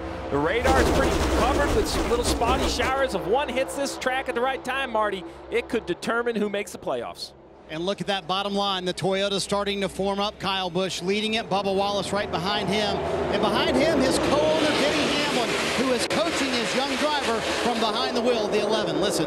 Denny's saying drag back off of the corner. Drag back off the corner. Let us get connected once we're straight. So that little lesson from Denny Hamlin, trying to do everything he can to put his driver into the playoffs. One owner sitting on the pit box in the form of Michael Jordan. The other owner right behind him on the racetrack, trying to get Bubba Wallace in the 2022 playoffs. And remember, the Toyotas that haven't been involved in accidents are the three that are together, because there's the 19 and the 20 that have been involved in accidents already. They're fighting for points, at least the 19 of Martin Truex Jr. is. That inside line working its way toward the front, though. Kyle Busch, Bubba Wallace, they're not quite as tight together. Going to lose a little bit of momentum here. It becomes a little bit of a difficult scenario for Toyota, because if Bubba Wallace wins this race, he could knock Martin Truex Jr. out of the race. So one Toyota would potentially get in, another one would get knocked out. Rick, but a lot like last week, we saw two Hendrick teammates duel for the win into turn one, and there was question marks. You know, you don't want to help another manufacturer, another team in, but when it comes to Toyota, Bubba or Truex, you know, may the best driver and team advance. And I think that's why the fans are here. That's why the fans tune in. Right here, he's out board with Austin Dillon, the Brestree camera. I can't tell if that is a broken glass on the camera. Looks like it's had a little contact with something. There's been enough debris flying around in these wrecks. A couple of cars up here on the inside, much slower than the lead pack. We've been seeing these cars go to the top of the racetrack. But being on the bottom is going to make it really tight over here in turn two. A lot of wrecks off of turn two today. One of them's at 12 of Ryan Blaney. It's always a tense situation coming up on lap cars when you're 2x2. Everybody gets through cleanly. Back there, that was pushing the 12, 45 of Ty Gibbs, again filling in for the driver of the 45, Kurt Busch, who was injured at Pocono. Parker. As you see there, Michael McDowell's had such a strong season, but involved in that wreck there in a must-win position, released from the infield care center. Michael, what happened there? Yeah, you know, with the weather, you know, right around the corner, we could kind of see that this was going to be an important restart and didn't want to give up the lead. But, you know, just fighting hard. You know, the Horizon Hobby Ford Mustang was pretty fast and felt like we had a shot at it. And I couldn't tell, you know, I had a run on the 22 trying to get back to his outside right when the 8 hooked up to my bumper. And I think the 8 was a little bit too far right and got on my right rear corner, kind of turned us into the wall. You know, it's super speedway racing.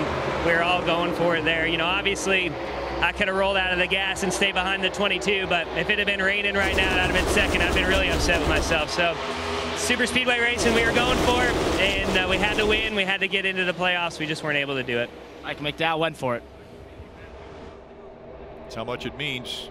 And again, at 23 back there, trying to win his way in. Kyle Busch had a moment down here in turn 1 and 2, gets a little bit loose off the nose of the 23, a couple of tank slaps right there. He gathers it back up.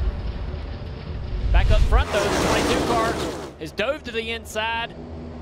Alex Bowman, he's got help. At 14 behind him, Chase Briscoe going to the middle. Chase Briscoe to the lead. Briscoe's not going to stay behind the 22. He wants to be up front, and now he goes to the nose of the 48 of Alex Bowman, hoping for a push. What a move. Oh, he can't get that push. Oh, into the wall he goes. And they'll collect more cars behind. The 14 stays on the ground. Brake, hold the brake, hold the brake. You can see it happening as he was coming around. Bubba Wallace with contact right there. Watching those guys go around turn 3 and 4. The 14's driving up the racetrack. He is sideways. He's loose. And he's lifting off the gas. The 48 is waiting right in the left rear quarter panel. It finally spins the 14 car out. We've seen that so many times today with guys drive up the racetrack because they're so loose they can't turn the wheel. Briscoe out of the car. He had just made the move to get in front of the 22 of Logano, and this happened. So the 41 dives in the middle of the back straightaway to take the lead, but look at him up the racetrack. He's loose, and he starts coming back down the track, right in the left rear quarter panel. Goes the 48. The 48 wants to push him, but he needs to push him in the right side, but the 14's driving up the track loose, and that offsets him the wrong way. And that 14 car was working its way to upside down. Let's take another look at this right here. Watch when this thing gets backwards. It turns around and it climbs a long ways off the ground before it comes back down. My goodness. That thing that's scary because, listen, tipping over is bad enough, but then flipping into the grass and into traffic, you know, we've seen other cars. This will be a great onboard. Let's take a look. Onboard Bubba Wallace. Down. Keep coming straight down pit road. All right. Yeah, that's how quick things happen here at Daytona. Think about this. We talk about avoiding wrecks and the dilemma with Martin Truex Jr. All the wrecks today have started from the second position. So in the front of the pack, it's so aggressive. That 14 car, I'm so thankful those flaps worked, put that car back on the ground. So thankful this 3 car backwards on board with Austin Dillon. See how he gets turned around. Stay middle here, stay down. Oh, man. The middle, keep right coming, here, down pit so road, down pit road. He's straight down pit road. Doesn't get to that pit wall at all. Man, that is just scary. This is one track. Normally pit lane is a long ways away, but the entrance of pit road and down to pit stall 1, you know, you feel a pretty safe distance away, but the speed is obvious.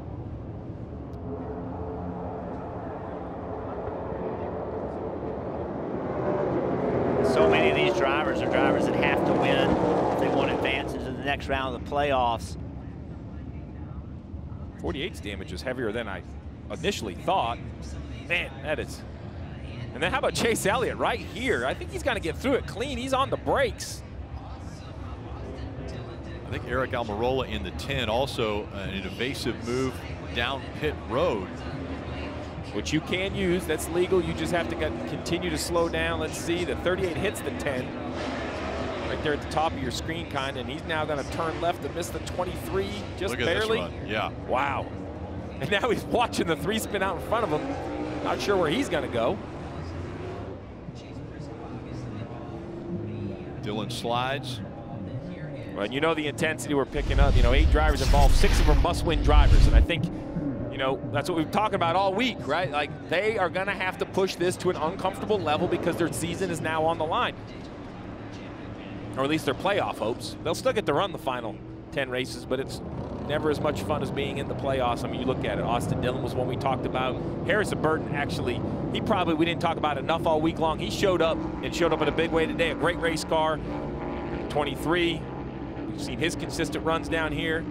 I will say the 47, though, at this point, from this distance, looks pretty decent. Let's listen into the 48. I couldn't get off the 14. I lifted and just kept getting shoved and couldn't get off of him. I mean, drivers, that's kind of it, right? You see the issue, but the guy behind you doesn't see the issue, so you just kind of get pushed off into the wreck. Yeah, the 14 gets up the racetrack. And the 48 knows I do not want to push him in the left rear, but he can't. He's trying to throttle back too, but he's getting energy from the pack behind him is sending him forward into the back of that 14. He's like, I know what's about to happen here. Right? There's nothing you can do. So helpless. But the 14 being so far up the track really gave the 48 no opportunity to get to the right rear quarter panel, right? So Jeff and I talked about, hey, be in the pack or not in the pack, but take me into this. You know, it's so easy to say, well, just lift. But how many times does that happen and they don't wreck?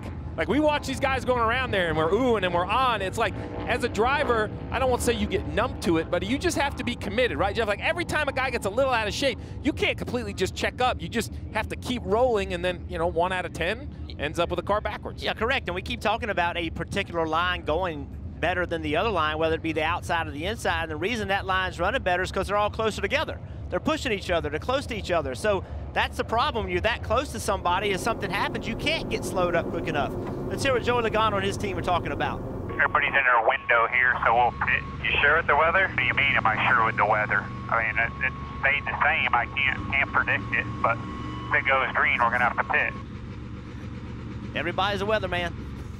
I mean, well, the driver's like, are you sure? Because he's looking out of the window, and he's like, I see dark clouds. And the problem for the crew chief is he's been watching his radar, and it's kind of stayed the same. It really hasn't changed that much. So here's the options. A few drivers are going to stay out. Parker, it looks like a few coming in.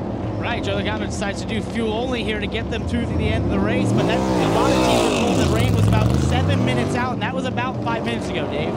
Martin Truex Jr. is going to pit the 19 car. It's really, the front end is really too far down on the track. So they're going to make adjustments here to try to make it a little more drivable for Martin Truex in case he needs to grab just a couple of spots, a couple of points, which could get him to the playoffs, Marty. How good is your weather forecast, Dave? Chase Elliott coming down pit road, 4 fresh Goodyear tires, the fuel he needs to make it to the end of the race. You see Truex still on pit road, but a host of cars staying out. Boy, it's getting interesting with 32 to go. The points battle between Truex and Blaney heats up, but win and you're in. That's the goal for these cars that stayed on the racetrack. Justin Haley, he's won here before. Could he repeat and punch his ticket into the playoffs?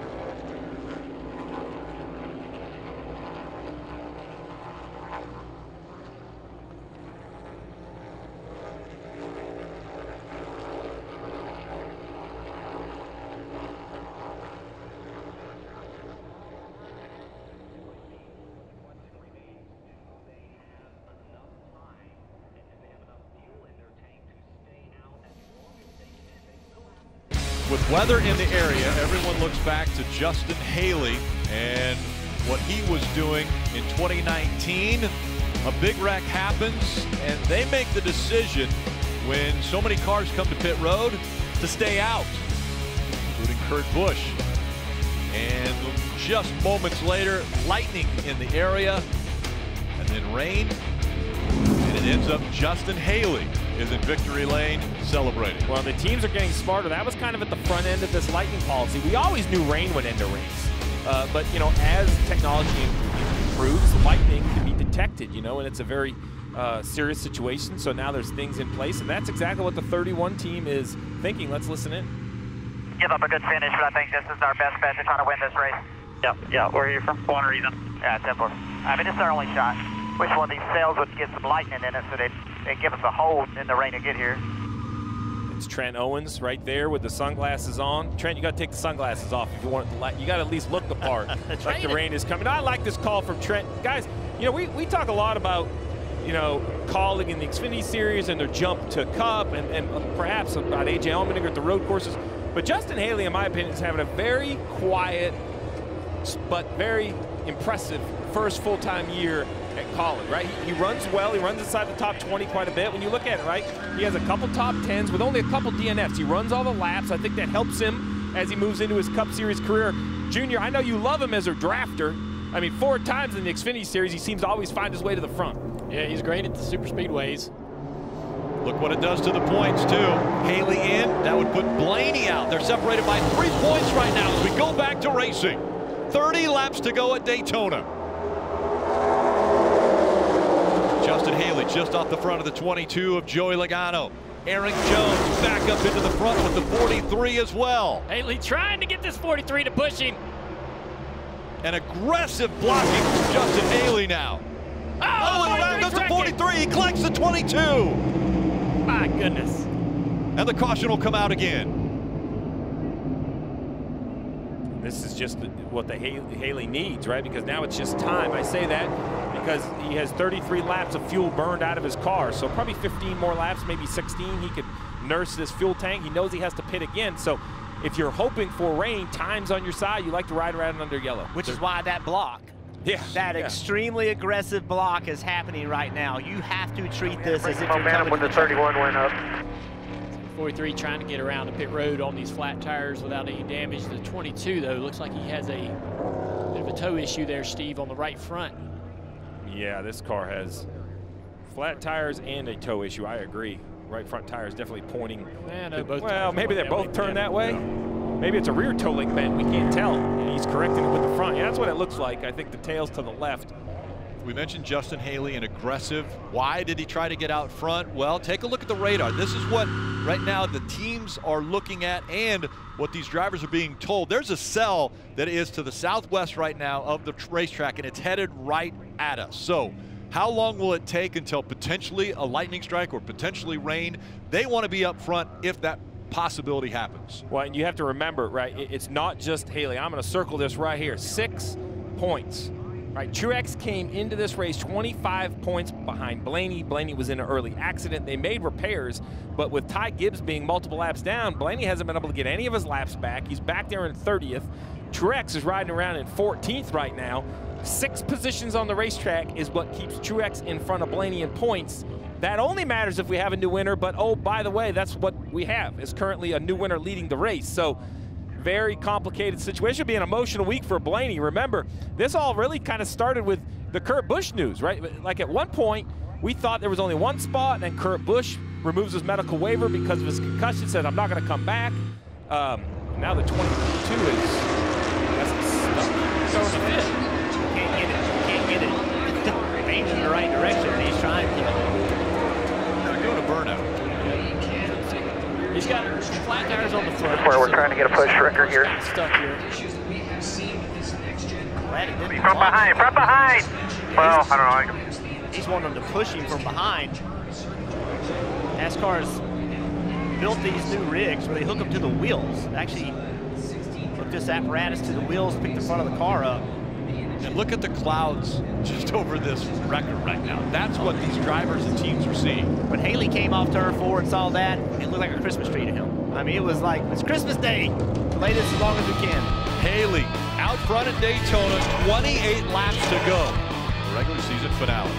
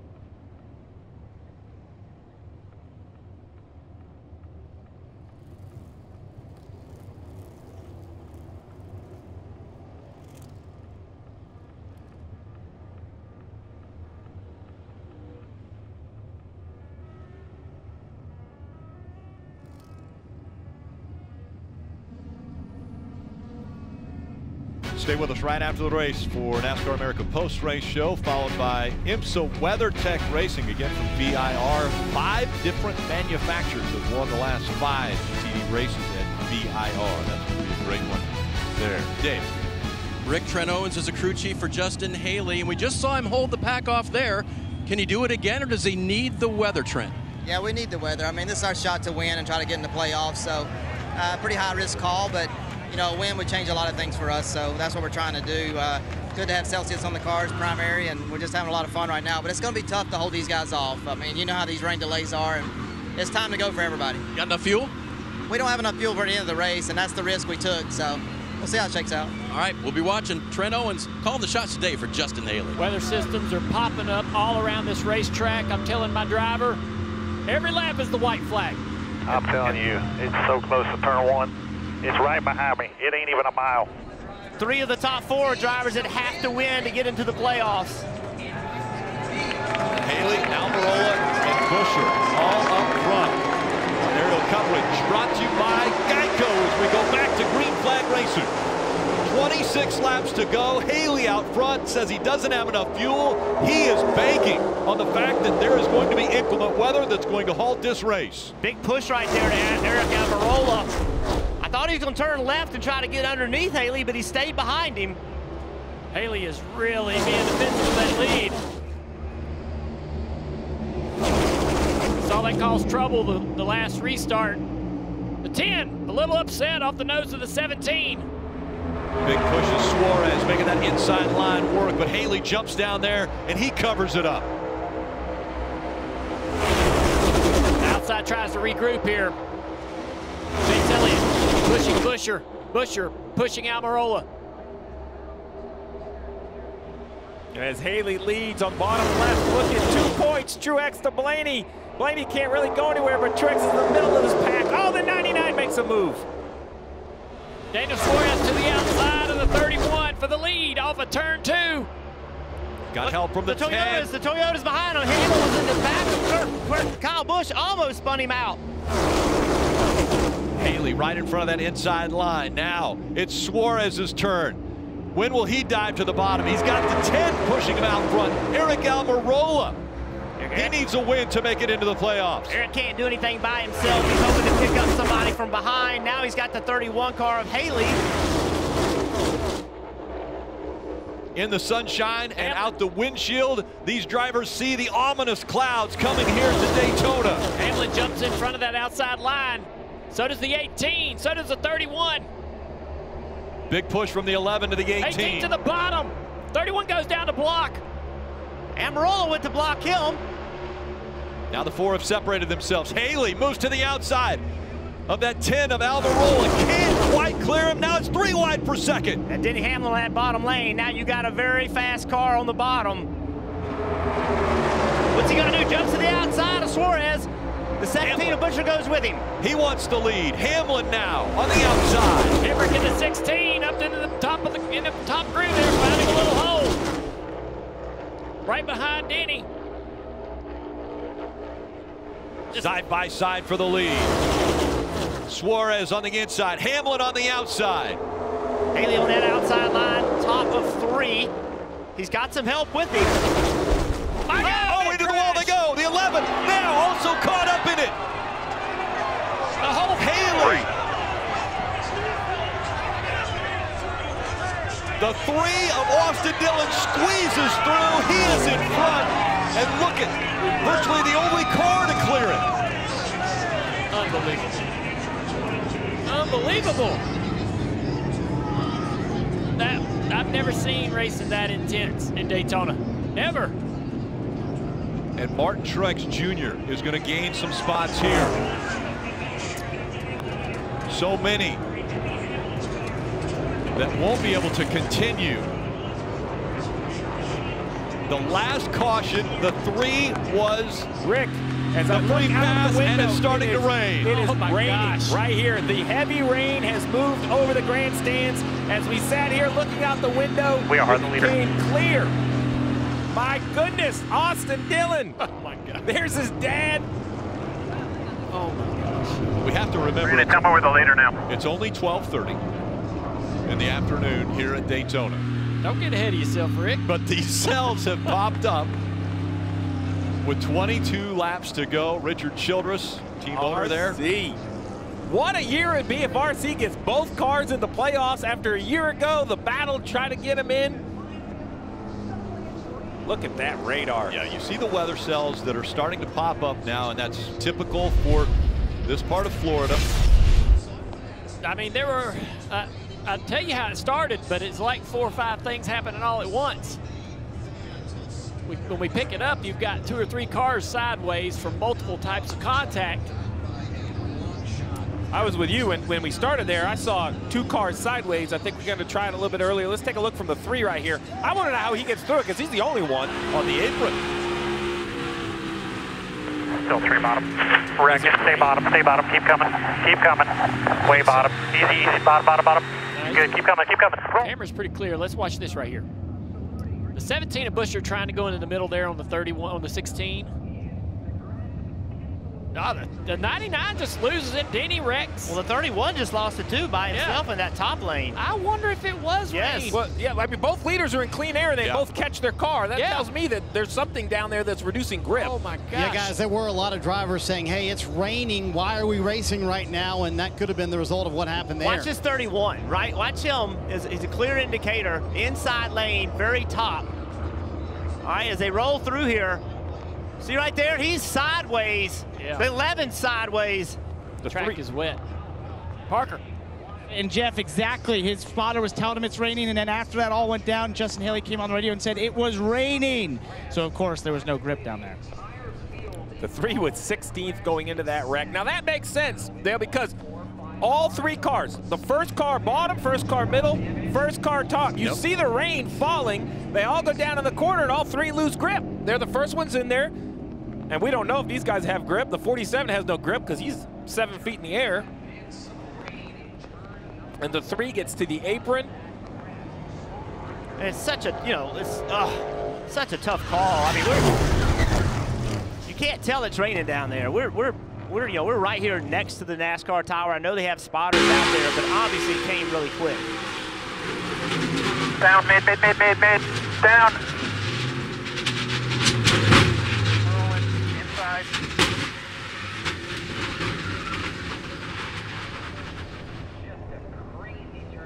Like, look at this right here. I mean, so Dale, you and I, the first replay, we were like, we don't know what possibly happened. And look at the 3 at the bottom, that greenish, tealish, and black car sneaking through. It was the whole front of the field.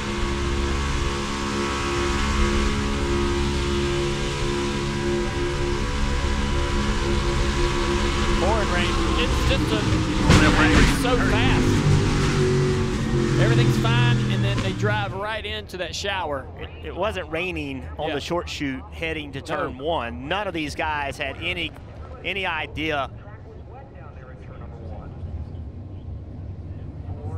So many cars collected. And again, the 3 shoots through from down on the apron.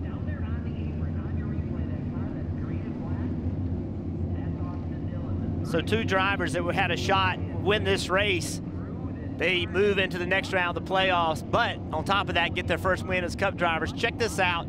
Look at Ty Dillon in the 42, Harrison Burton in the 21. It looks like the seas are going to part, but Ty got loose, and they made contact. They were in the best spot to get through this, but the track was wet, and Ty just couldn't keep the car underneath him.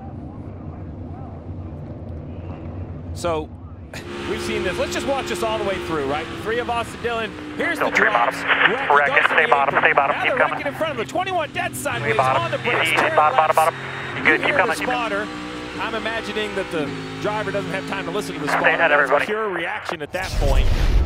That is crazy. The 21 of Harrison Burton, the 42, you mentioned it. Bad brakes for those, Jeff, but there had to be a moment where that 3 car had to think he was hitting that 21 sideways on the apron. And now these cars are all riding around. Some of these cars that got in that wreck, they're all riding around with flat tires, with wrecked race cars, but they couldn't pit. They just had to keep going around.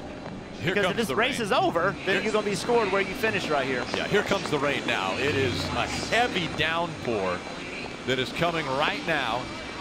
And they'll pull onto pit road and red flag this race. with 21 laps to go. And what do? I mean, if you can't throw the yellow because it might rain. I don't know what else you can do in that situation. You can't have an official every 50 feet around this racetrack waiting on a shower to pop up. That's just an unfortunate situation that I don't see how else we could have avoided. And we saw it earlier in the race. There was a light shower in 1 and 2, but it didn't affect them to the degree that it did just now. You can't call it based on how hard it's raining at that time. It's got to be something that is, decisive. And right now, that was not decisive in turn 1 and 2. What we're seeing right now, is very decisive. I want to applaud NASCAR and the track. I think even when the rains came down, looked around and said, man, well, it's crazy. The radar looks awful. But this is the moment, right? This is race 26. We've run an entire regular season. The fans have come out. I know we had a rain delay and are racing on the next day, but it's not Monday. It's still Sunday. It was a Saturday night race. If you have a elimination game in baseball, you want to play 9 innings. You don't want it to be called at 7 just because it's official. Well, this is the final elimination race in my mind of the regular season. It will eliminate cars from the playoffs or chances to enter the playoffs. So I'm really thankful we're going to get a chance to see these final 21 laps. It'd be great that it started at 10 a.m. this morning because they had time to get out there, dry the track after the rain and the inclement weather went through. And so now the sun beating down on this racetrack once again as they're doing some final touches to the racetrack. As soon as the cars roll, they'll come down pit road and they'll dry the area where the cars have been sitting. I haven't ruled out Truex. Why can't Truex? I know that fender looks bad, and I don't think he can lead a line lap after lap after lap. But, Jeff, if you're in the picture coming to the start-finish line and they start beating and banging, Dale, you said at the top of the show, right? The big push, chaos every time we see them finish one of these races. I think that car could poke out and lead for a few hundred feet if needed. Yeah, I certainly think that we're going to see some intense action, even with the limited cars that we have. These guys all feel like, hey, man, it's opened up an opportunity for me that I didn't really think I had to win this race. Marty. Rick Jr. made mention of this on social media during the 3-hour rain delay. Pit road looks so odd. There's so many packed up pit boxes, and then you'll kind of stroll down a little further down pit road. Then there'll be an open pit box where there's a crew ready to pit their car here in a moment. Steve, it looks very unusual, almost like it does during the duels, where there's all these open pit stalls, right? Where all the crews have packed up already. They're on the way home back to Charlotte, North Carolina. But the teams who are still working today, they're here ready to go for these final 21 laps. Well, you mentioned the duels as we see right here from our pace cam. Coca-Cola sponsored pace cam on the back of the pace car. I think it's the duels is kind of what I'm getting ready to see here. The duels or the shootout. We make a lot of those in February and talk about how, well, it's a smaller field. But now here, these guys are going to have to draft within this smaller field. And it's going to take a different mindset, Junior. It's not going to have 30 cars out there. I think at the front of the field, you're going to have to work harder to get the runs you need without all the cars involved. One car comes right to the pit stall. Yeah, so I think NASCAR is going to look at that. This might be pitting with the road closed. Yeah. So that doesn't mean it's legal, right? There still may be a penalty. Maybe these teams just understand what the penalty is, right? If it's tail end. Start at the back of the 20-car field. Yeah. I mean, if I had an issue I needed to adjust, I would jump on it as soon as possible. We see that with the 21 now, 48, 62, a bunch of cars. Parker. I just want to point something out as we look at Noah Gragson here on pit road doing some fixes. Also the 43 of Eric Jones. And that's about the 2 of Austin Cindric, who won the Daytona 500 earlier this year. He has a pretty clean car, and I think his biggest fan might be his Team Penske teammate Ryan Blaney, considering if he is able to go up there and be a winner here and be a repeat winner, that might just help Ryan Blaney get into the playoffs. And Austin knows that. The team has instructed him throughout the race about that situation. Even before, about 3 or 4 hours ago, one of the restarts, he was instructed that they needed a repeat winner after what had happened to the 12, so he fully knows what's at stake for his Team Penske teammate, Dave. So one of the very smallest teams in NASCAR Cup Series racing is Beard Motorsports. They only compete a couple of times each year. In fact, this year, one employee, Darren Shaw, he is the only employee for Beard Motorsports, received and put together this car, made the Daytona 500 with this driver, Noah Gragson, and that car is still in one piece on the lead lap. And we know Noah, mainly from the Xfinity Series. He is not afraid to race up front at these plate races, and so we'll see what they do. A little work there on the front end, just making sure everything is square and ready to go for Noah Gragson. Marty? So one of the things that's clearly becoming an issue here early is when do you fix your damage? Look at Ty Dillon dog tracking right there. So Steve, their plan right now is they wanted to do a lap at speed, but there's no way they're going to be able to make that happen. They have to fix that left rear damage. Originally they were like, can you make a lap at speed, reset the damage vehicle policy clock for us? And clearly Ty saying, I cannot do that. I've got to come to pit road right now. That left rear damage is too bad. Yeah, so basically you're allowed 6 minutes, but that 6 minutes just isn't in your pit box. That starts when you enter pit road, it ends when you exit pit road, and it totals every time you come down pit road unless you run minimum speed, which is about a 55-second lap here at Daytona. This car is impossible for this car to run speed. Now the good thing is the DVP hasn't started. He still has all 6 minutes. So that's the most important part right here. We're going to see Ty come to pit road and change that toe length that we showed you in the animation on our Toyota virtual car. So right there is when the clock started. Yeah, right? Over that yellow line. So now we have 6 minutes. You got to be very careful. You can waste a lot of other time with penalties, 2 extra guys, things like that. Parker. You see the 18 of Kyle Busch here. He and I were examining his car under the red flag there, looking as you look at those 2 guys at the front. They're going through sort of the inlet to the engine. What had happened from his damage there was it sort of caved in and sort of created just a very small opening to get air to that engine. So I think the team is going in there and trying to see if they can expand that so they can get some air, because otherwise he said the suspension is straight, Marty. Ty Dillon is here. He shut off the engine. He didn't really have control of the car. He was way too close to the wall. It took a while to get the car jacked all the way up. They're going to put it on jack stand. Steve, it's just 3 bolts. And I can't imagine what you crew chiefs do in the 3 hours if you game plan this and kind of run through this scenario. Hey, when we get this fixed, here's what we're going to do. So they're trying to get this fixed before that DVP clock runs out for Ty Dillon. Yeah, I mean, this is something these teams practice now. This is a part that everybody knows has become the weak link in the suspension. So you practice the changing. You see Harrison Burton at the top. Pretty heavy work happening on the left front on this car. That 18 car, so, you know, we used to talk about, hey, we need to cut that area in the nose out to get some more cooling. It's more than just cooling for these cars. Remember, the air that physically goes into the engine through the throttle body, that doesn't happen at the base of the windshield anymore. It happens through the nose. So, you know, it's cooling and power. If that gets shut off, you starve the engine for clean, fresh air. That'll kill your horsepower. I guess I'm a little bit curious about the cars that just went straight to their pit stalls. When did the clock start for them? Because that clock always normally is triggered by when you come onto pit road. I'm sure NASCAR knows the rolling time from their pit box to the yellow. They'll just add it to it. They'll let the teams know, hey, you know, there's a 20-second or 25-second addition to your clock. I would be shocked if they found an advantage by turning left. As a matter of fact, when Scott Miller was over here during the rain delay, he had mentioned that he expected the teams to have to rejoin. So there's definitely going to be some time lost going straight to the box. Let's take a look at the day for 2 drivers, starting off with Ryan Blaney. Exactly everything he's been through. Obviously, this first wreck gets in the back of the 11 car, 20 across the racetrack.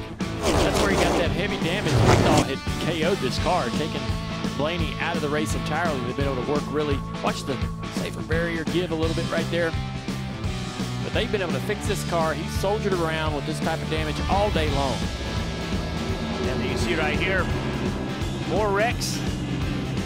See Martin Truex Jr. getting some contact. Involved in that wreck. He was able to carry on. See that right front tire, it blew, destroyed that right front fender. Austin Dillon came out the winner of this. Started raining when they entered turn 1. Had no idea rain was there. Huge wreck. Austin Dillon, see on the bottom? Slides through it. Now stay bottom, keep coming, way bottom, easy, bottom. Field came back by just now. A lot of cars back to pit road for different types of service. The work continues there, Steve, on the 42. Sorry, didn't mean to step on you there. The 42, 3 minutes left in their crash clock. I was going to let you guys know over there, the 21 of Harrison Burton, unfortunately, his crash clock has expired, so he is no longer going to be allowed to join the race. So that's one of those guys that needed to win. He doesn't have a chance. It's 42, though, 3 minutes to go. I think these guys right here are just trying to repair it now, maybe to just drive it back to the garage. There we go. Good work. There's the DVP clock, 2 minutes of time. Remember, that's his out to this yellow line. So as he pulls forward, This clock it won't erase, it just pauses. It pauses at the yellow line. And he did not get that fixed. Yeah. So it must not be a toe link. It's maybe an issue with the upper control arm on that car.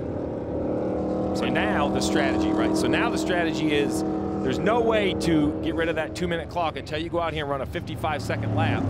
So the question is, as we see that car go around turn 1 sideways, I'm not sure if that's possible, Marty. Oh, and look at all that smoke as well. That's Speedy Dry on the racetrack. But yeah, they kind of called it off the work on the 42 car, sent him back on the track, but it is not tracking straight. So the theory here is they do want to try and make minimum speed. Meanwhile, the first car 1 lap down is Bubba Wallace. Team owner Michael Jordan still here in Daytona. He could have easily left during that 3-hour rain delay. Denny Hamlin sitting right beside Michael Jordan because he is out of this race. So interesting that both of the team owners here for Bubba Wallace are cheering him on. 1 lap down, currently the first car 1 lap down in 12th. Game not over yet for Bubba Wallace in 2311 racing. By the way, this is going to be the first time in the history of 2311 that both of the owners are sitting on the pit box at the end of a race. Probably the last time. Yeah, they hope it's the last time for a while. As long as Denny Hamlin's driving. Denny Hamlin involved in the wreck, so he is going to watch the end of this one from the pit box next to MJ. The running order and the cars on the lead lap: Austin Dillon, Austin Cindric, Ware, Truex Jr., Castle, Reagan, McLeod. McLeod's going to move up, and Kyle Busch will be behind him. And it's Reddick, Reagan, Gregson. A lap down is Bubba Wallace, Eric Jones, Ty Dillon. Those are the 13 right now. Harrison Burton's going to drop down the list. 2 laps down, Joey Logano.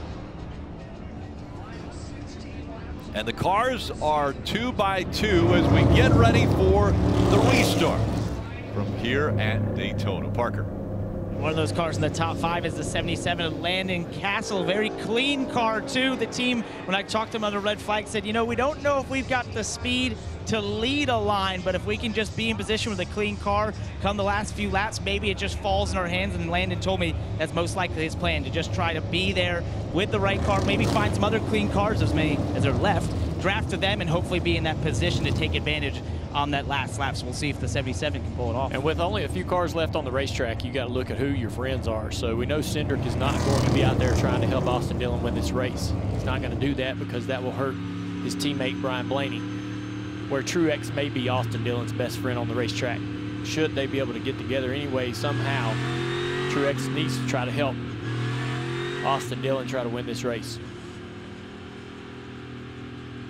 We also got to keep an eye on the 12 car Blaney as he rises through the standings, as he passes all of these cars that have been knocked out of this race. That's going to be a key factor in how many points he can gain over Truex through the last final laps. Yeah, because I see 11. I see 11, and the next 6 laps are going to come his way. It's going to be real close. Truex has to have a good top 5 finish if Austin Dillon were to win.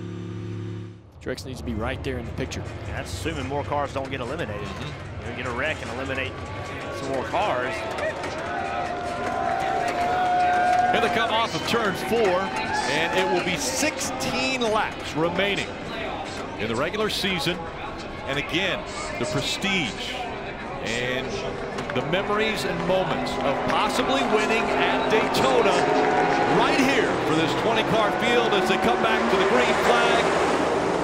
Back to racing here at Daytona. Truex pushing his 2-car. Why not help this 2-car go out there and win this race? He's already got a win, already locked in. A lot of dust from the Speedy Drive. Austin Dillon just did not have any good help behind him, so he's lost the lead. Side by side there with B.J. McLeod for 3rd position.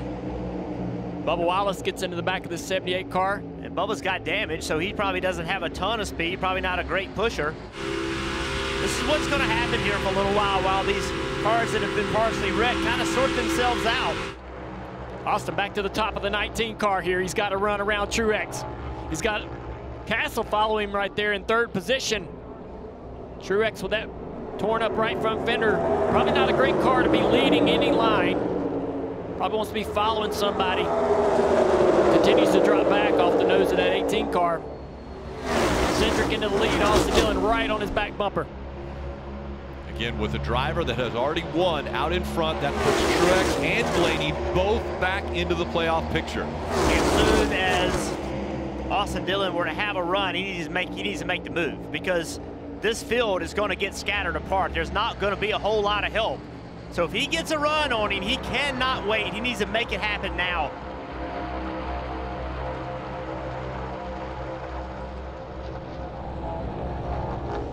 Four cars trying to break away now, as the 3 continues to push that 2 of Cindric. Just right up the back bumper there, Jeff. Pushes him down the front straightaway, continuing to try to make this a 2-3 car race. I agree with you, as you lose cars in the draft, the ability to get energy enough to drive up to the back bumper of the lead car kind of goes away. His teammate back there on the outside lane, the first car too wide, that's his teammate, but just too far behind to giving him any help. Parker. Right, and I think that's what RCR is hoping for. They were letting Austin know on the radio where the 8 of Tyler Reddick was, and if he was gaining to get closer there, because he could be the key to allowing that 3 car some help if he can get up there. He has that right front damage, but if he could get in the draft, be able to push that 3, it could be a big game changer, but he's losing a lot of ground right now. I will say is these 4 cars that broke away, Austin is able to still get to that back bumper of Cindric. Will he continue to be able to have that ability as these laps wind down? And does he have the confidence that if he makes the move, Landon Castle will go with him? That's the other question. Where's the help going to come from? Truex isn't going to help him. Yeah, that's the issue, right? Truex does not want a new winner, so there will be no help from Truex if he jumps to the outside, but would it come from the 77?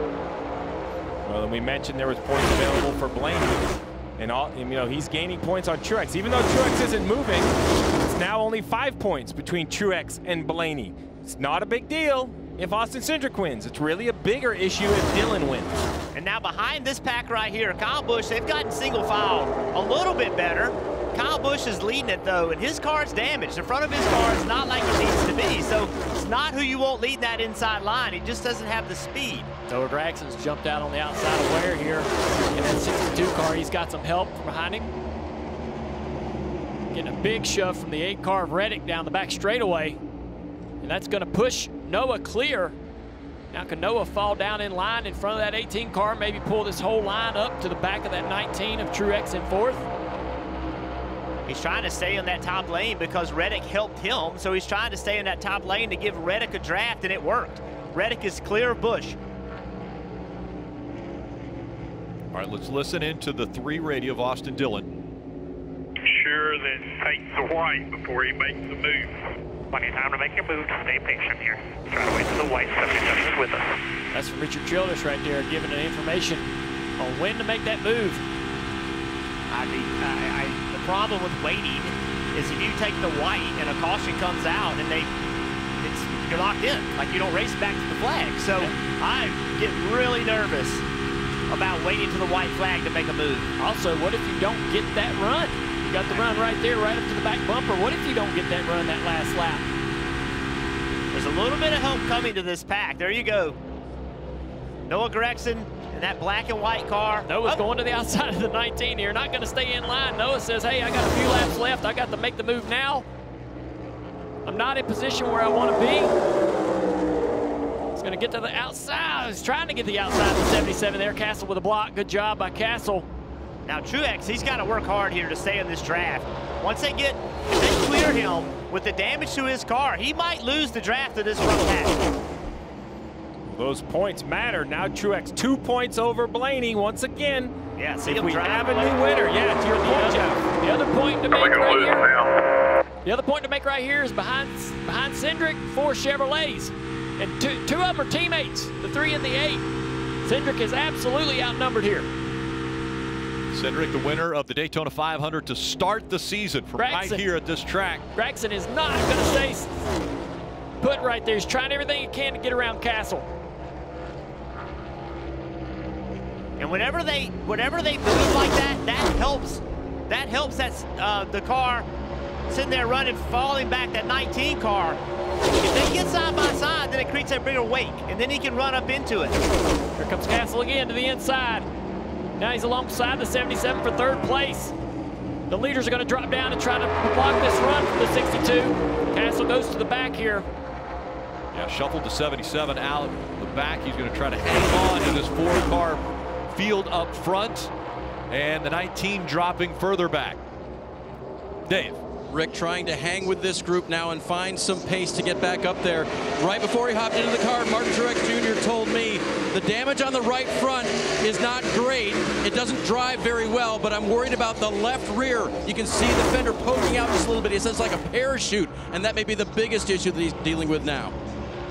And basically, Blaney, I don't believe, can catch another car. He's 2 laps behind the next position. Truex 1 point in front of Blaney. Now the point to make about the top 4 now, we know that Noah pretty much wasn't willing to stay in line, but now he's in between 2 teammates. If he makes a move, the 8 likely is going where the 3 is. So Noah's sort of limited on options now. When he gets a run or an opportunity, he's probably more likely going to stay in line, knowing that the 8 car will not commit to any move he makes. Well, and that makes making a move even sooner. I think if you're Austin Dillon, if you got to run, you got to take it. It just makes me really nervous waiting for the last lap. The way things are developed now with Austin and who he has behind him, I'm with you. Go ahead. You got all these guys. They're going to go with you. You're going to have help when you get the opportunity. Go for it. Guys, at 43, top of the screen, goes to the garage. Why does it matter? This 19 of Truex will catch him on the white flag lap and scoring that will tie Truex and Blaney in their current situation. That is going to be crazy. If Dillon wins the race, then Truex and Blaney would be tied. Blaney, I believe, would get the tiebreaker between the two as the best finish, but it's going to come right down to the last few laps. And if you're Truex, I mean, I'm sure everybody's thinking, hey, man, pass the 77 if you can. But I think if Truex passes the 77, he slows them both down, allows more cars to run them down, allows Truex to lose possibly more positions from them cars behind him. Wow, Truex is pushing Castle, almost spun him out into 1. It's the only thing he can do. Oh, we got a car on the wall right in front of the 41. It's blown. He gets down on the apron. Quickly to the apron. We'll see if a caution. 10-4, yeah, blue part coming to you. Right front gone on Cole Custer's number 41. Green flag still out. And that might be a point for Blaney. Custer scored in front of Blaney. We'll just have to see if the scoring goes around or if Custer could continue to run laps. This is going to be very, very close. And remember, all those points only matter if Austin Dillon wins the race. He's the only one at the front now. That would be a new winner inside the top 30. Gregson would be a new winner, but not eligible for the playoffs. Those cars behind Truex are running him down. David Reagan, Ware, McLeod, they're all catching the 19 car. It would be in their best interest to hook up with the 19 car and make their line longer and try to run the lead pack down. Yeah, to the inside. There just might not be enough time, though, as we're coming up on 4 laps to go here at Daytona. Truex is losing positions at a quick rate right now. This whole line likely to go by him. He's going to try to block too late. Can't get in there and make it happen. You know the 22 is going to try to get around him. Now, 4 laps to go. And if you're Truex, all you can do now is hope. All you can do now is hope that Austin Dillon does not win this race. Sorry, there's nothing I can do. There's nothing he can do. Well, no, man, just keep pushing here. Hopefully they have some issues up front. As they run, both Blaney and Truex would be in. And that second pack is a half a second faster than the leaders. And with 4 to go, 2 seconds behind, it is going to be close. They should catch him right around the white flag lap, especially if we get too wide up here at the front. The 4-car pack that had separated themselves, we'll see if they can stay up there. But it's Cindric who is leading that pack. Austin Dillon looking for a win to get into the playoffs. Running second, Noah Gragson and Tyler Reddick, the top 4. See right there, the 3-car of Austin Dillon. He's starting to fall back from that 2-car, trying to generate a run, trying to find it. Whoa! The 2 almost spins out down into turn 1. An issue for the 2. He catches it, but Now the 3 out front and the rest of the field trying to reel them back in. I think the issue was the 3 in the back of him getting into the corner. He fell back and got a big run. See, he had this forward momentum, gets into the back of him, entering turn 1, knocks Cindric sideways, and then takes the lead. Well, now what a save. If we go back to the lead, it's crazy. They're so tight up front. The 3 leading the 8 in second. Can they defend? So, and he's got his teammate. So now Austin Dillon's got his teammate Reddick behind him. He's got a blocker. Essentially, that's what he's got. So Castle, Noah Gregson, Reagan in the 15, Cody Ware, they've got to develop a plan here. They got to find a way to do exactly what Austin Dillon did just a lap ago. Fall back a little bit, get a forward run, and then make an aggressive move to try to get alongside. So one back 8, one back after that, all single file. Down the back straightaway. There's a move right there. A lot of cars moving around trying to figure out something. Right now, nobody, the 2 car back there trying to make a move. Here comes David Reagan to the outside of Noah Gregson. He's going to have some help. Cody Ware up there with him, the 2 car as well. They're going to be side by side here for just a moment, though. That's going to take a little energy away. Now they're clear. Now what do? Where's this move? There we go, to the outside. Noah got blocked by the 77. Now a big push coming. 1 lap to go, presented by Credit One Bank. Austin Dillon out in front. He could be the guy who wins his way into the playoffs in the final race of the regular season. He has his teammate, Tyler Reddick, who's locked into the playoffs already, right behind him. Less than a half a lap to go. Cody Ware running in that 3rd spot. Here comes Cindric in the 2, keep an eye on him. I don't know if he has enough time. And he doesn't have help anymore. It has dropped off as they come out of turn number 4. Martin Truex Jr. trying to fight back up there to get in points, but it's Austin Dillon who wins at Daytona. Thank you, Jesus, baby! Yes!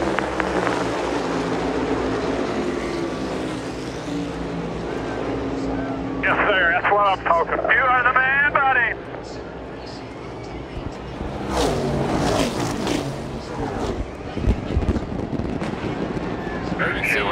Sorry. Martin Truex Jr. missing the playoffs by 3 points. And the parting gift for Tyler Reddick to RCR is helping Austin Dillon in those last few laps. Yeah, great job, man.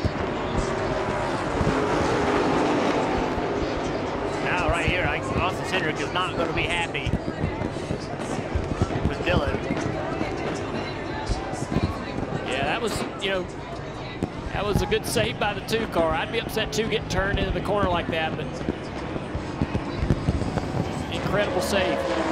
What you do when you're trying to make the playoffs and win at Daytona. You push that 2 out of the way. Took the lead back again. And that gives him the opportunity to do this. Celebrate at Daytona again. That's just where you're going to sit for a while there also. Oh, good job. Gets it out. This checkered flag moment brought to you by Advanced Auto Parts.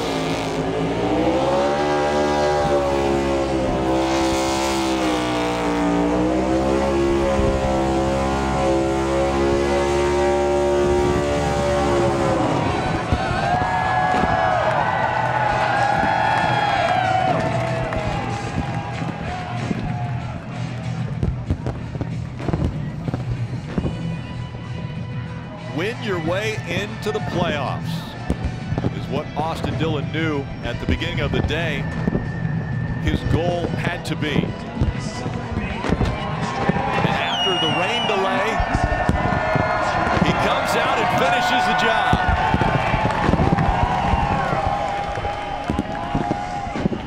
Imagine sitting there for 3 hours and 19 minutes. That's how long the red flag was when you're out front, and then coming out and racing the final 20 laps at Daytona, and he gets the win and the spot in the playoffs, Marty. Austin Dillon, welcome to the playoffs. More gratifying to do it this way by racing for it versus the rain.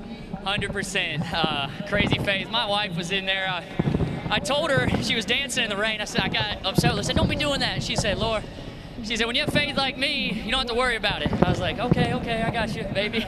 But Ace was back there with me. We were watching Paw Patrol, watching the Carolina Cowboys win the PBR event. They said, hey, go get ready. So we stayed ready, and I got to thank my teammate, Tyler Reddick, Brez Tree, Bass Pro Shops, everybody that makes this thing happen. Dow, who's been with me since my start. We have so many great partners, Chevrolet. Man, we're in the playoffs. What will be talked about is the playoffs. Also, what will be talked about is a move to get the lead. Walk me through going into turn 1 with Austin Cindric. Yeah, there was a lot going on there. I knew that if we got to the white, I was afraid somebody would, if I waited too long, I was afraid somebody would wreck behind us. So I wanted to go ahead and get the lead. We were able to get it. I had a big run to him. And then I had my teammate, the 8, back there. I knew we were in pretty good shape there to the end. And he did a good job checking up any kind of run and just a little too much push there and got him loose and we went going. How hard was it to stay patient there? I know Pop told you on the radio, hey, don't go until the white flag lap. I knew you wanted to go earlier. Yeah, I just felt like I had good teammates in Chevrolet behind me and that if I could get the lead, that the two would not be able to hold on to the draft. Those small packs are, we've done it in practice enough to know that you lose the tail, it's hard to get back to it.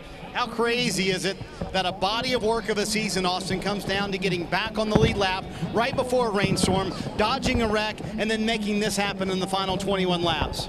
It's crazy. You just never give up and have faith. We had some tough finishes this year, like Charlotte, man. I beat myself up over that. I made a good move and just didn't finish it off. Today we finished it off, and I'm so proud of these guys, and I'm glad to be going to victory lane. Here at Daytona, of all places, Austin Dillon gets another win, puts the 3 in the 2022 playoffs, his 5th playoff appearance, Dave. And Marty, the 19 of Martin Truex will not make the playoffs this year. Martin, you were afraid it would be slow. What did you experience out there? Yeah, just not fast enough to keep up with those guys. You know, we got the restart we needed and got in a decent spot there. Just couldn't keep up. You know, it's wide open the whole last run there. So it's a shame, it stinks, but you know, just too much damage to have enough speed to do what we needed to do. The margin is 3 points. That's all it is. I know it's hard to face now. Yeah, I mean, it is. You know, hindsight's always 20/20. We gave away plenty of points throughout the season, but yeah, it is what it is. Champion Martin Truex Jr. will not get a chance to try to go for that this year.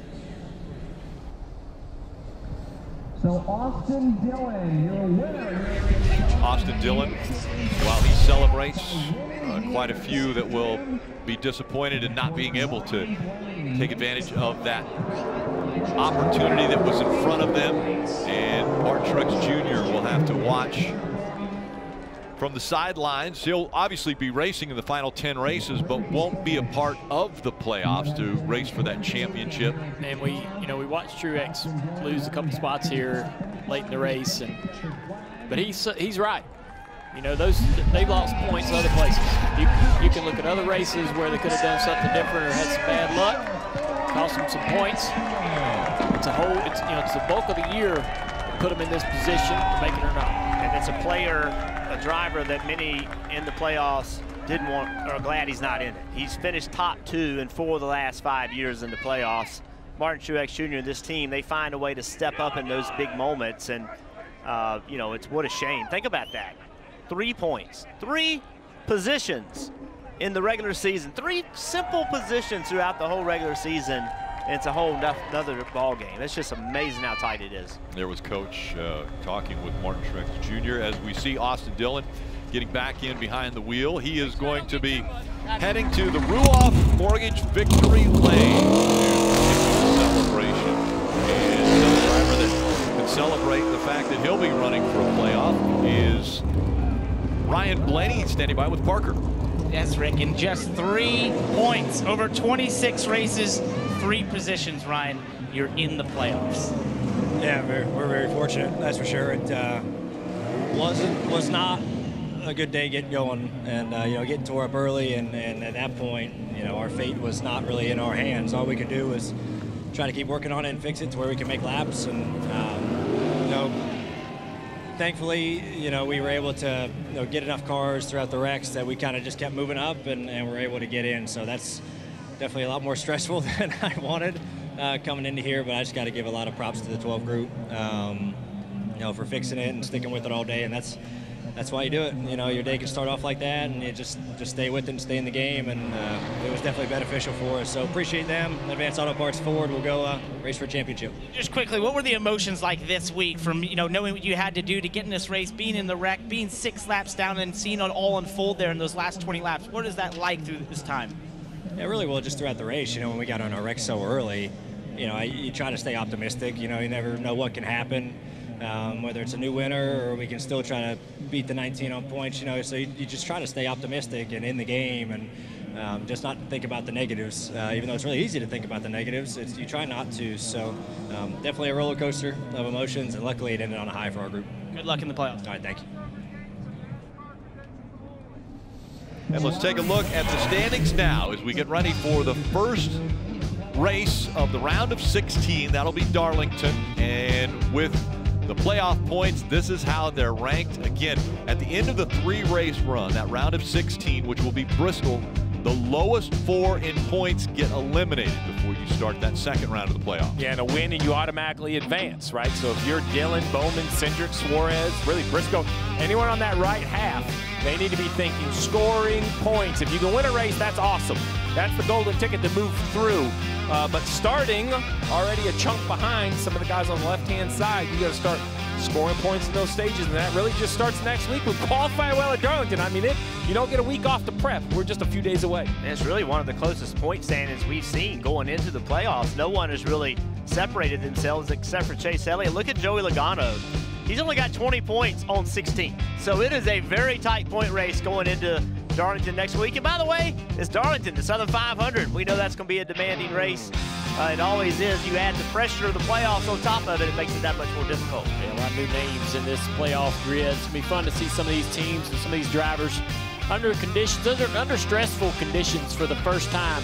Ross Chastain, Daniel Suarez, several of these guys never been in anything like this. It's been an intense season, and that's about to triple going into that first round of the playoffs. A lot of people wanting to talk with Martin Truex Jr. He was the first guy out of the playoffs. Austin Cindric in the playoffs with Parker. Austin Cindric finished 3rd here at Daytona. Watching the move right there from Austin Dillon down into turn 1, the bump. What happened there? I got hit by another race car going 190, 200 miles an hour. Glad I saved it. Glad I had a shot to come back through the field, but he's racing for a playoff spot. You totally expect to get drove through. It's just kind of a matter of time, but pretty bummed, you know. I mean, we had a shot to win today. Maytag Menard's Ford Mustang was obviously quick. We put ourselves in position, not a scratch on it. Just, dang it. How tough was that? You were the only Ford against a sea of Chevys there. I mean, did you know you were a sitting duck? I knew I was a sitting duck. I felt like I was Xfinity racing again, the only Ford out there, you know. But honestly, Reagan saved me a little bit there and was able to work with both the RWR cars there to get back up through. And one lap longer, might have a shot, I don't know. But just frustrating just to be that close. And you know that it's just going to come down to when are they going to take the run. And I was lifting all the way into the tri-oval, trying not to get that gap that big. And they were just backing up to each other, working together as they should. So kind of pissed about it, but can't be too upset. In the playoffs and have a lot to fight for. Great opportunity. Good effort by Austin Cindric. Well, Steve, after a 3-hour rain delay, which we weren't sure exactly what was going to happen with Austin Dillon, he came out and won the race and won a spot into the playoffs. And I think it goes back to as soon as the rain came, he said, I'm not changing my mindset. And not even just what he said, but how he said it. When we restart this race, I'll be ready. He stayed in the moment, and it was hard to do. We stood up here. We watched the heavy downpours. We thought it was for sure over. But in the end, I think the fans are the ones that really won. The decision by NASCAR and Daytona International Speedway to drive this place on a Sunday afternoon, didn't matter how many cars were left, didn't matter how many cars were damaged. It took 26 races to set the playoff field. The fans deserved to see it. If it was possible, it was possible, and they got a crazy 21 laps. I thought it was going to be calmer than that, almost a wreck with Cindric, but in the end, Austin Dillon, RCR, 2 cars in the playoffs. I would have never thought that at the beginning of the year. Congrats to them. We bring the drivers in, and it was a situation where it was supposed to be a night race at Daytona to end the regular season. It ends up being a morning race that was then delayed, and drivers, it definitely didn't disappoint. Yeah, I kind of love seeing this race throughout the day in the heat, how slick the conditions were and tough they were, but you got to give a hand to Tyler Reddick at the end of that race. A damaged car. He worked really hard in the draft to finally be able to connect with that front group and then put himself in position to help out his teammate Austin Dillon. A lot of controversy or some hurt feelings over how things are going down with the split between Tyler Reddick and RCR, but I think he showed his true colors right there in those final few laps to stay dedicated to his teammate and help him win the race. Yeah, we saw some incredible racing this weekend at Daytona. I agree with Steve. I applaud NASCAR for doing everything they could to get this race going again. The fans deserve to see racing when they can, and they were able to make it happen. And now the playoffs start. Now you got those guys got to reset. Those guys that are racing for a championship, they got to get refocused. And the guys that aren't racing for a championship, they got to find a way to stay engaged. They got to find a way to say, okay, there's still something on the line. It's very difficult to do, Junior. A guy like Martin Truex Jr., he's going to experience that when you're not in those playoffs, you're almost forgotten. And it's very difficult for a guy like that. And it's hard to stay focused, but it's important for them to do it. And I can't wait for next weekend at Darlington. I love Darlington, and then you take and lay the playoffs on top of it. It's just going to be so much excitement and so much pressure and so much fun for us to watch. Well, Rick, you want to know what the playoffs are going to be like? It took 26 weeks, but this was the finish. Martin Truex Jr., that bright orange car right there. One gets out of the way. 3 points. Remember, that's 3 spots on the racetrack. Look right here. 1, 2, 3. I mean, they're in the picture. 3 car lengths, basically. 3 car lengths, and Martin Truex Jr. perhaps is the driver that advances. It was this close over 26 weeks. Yeah. Can you imagine what it's going to be like only over 3 weeks? And as the drivers pointed out, you know, that playoff standings is stacked. We have a couple that have a little bit of a head start, but from about 6th to 16th, they are jammed in. And remember, the sport is unique in the sense that all the competitors still continue on throughout the playoffs. That doesn't mean that just 16 drivers are going to be racing week after week in the playoffs. There are still going to be 38 cars, 38 drivers, very hungry to get to victory lane, and it starts at Darlington next week. A track that regardless of how fast you are, you can lose 40 points because it will reach out and bite you. You lose a little focus when you run the top of 1 and 2, you overdrive turn 3, a lot of trouble spots on that very dangerous racetrack. Well, the celebration is going to be for at least a week for Austin Dillon, who has won his way into the playoffs. It happened here on a very long weekend, an extended weekend for the Cup Series after the race was rained out yesterday, and then another rain delay today. 20 cars restarted with 20 laps to go, and in the end, it was an aggressive move, but Austin Dillon did what he needed to do, and he is a part of the playoffs after winning at Daytona.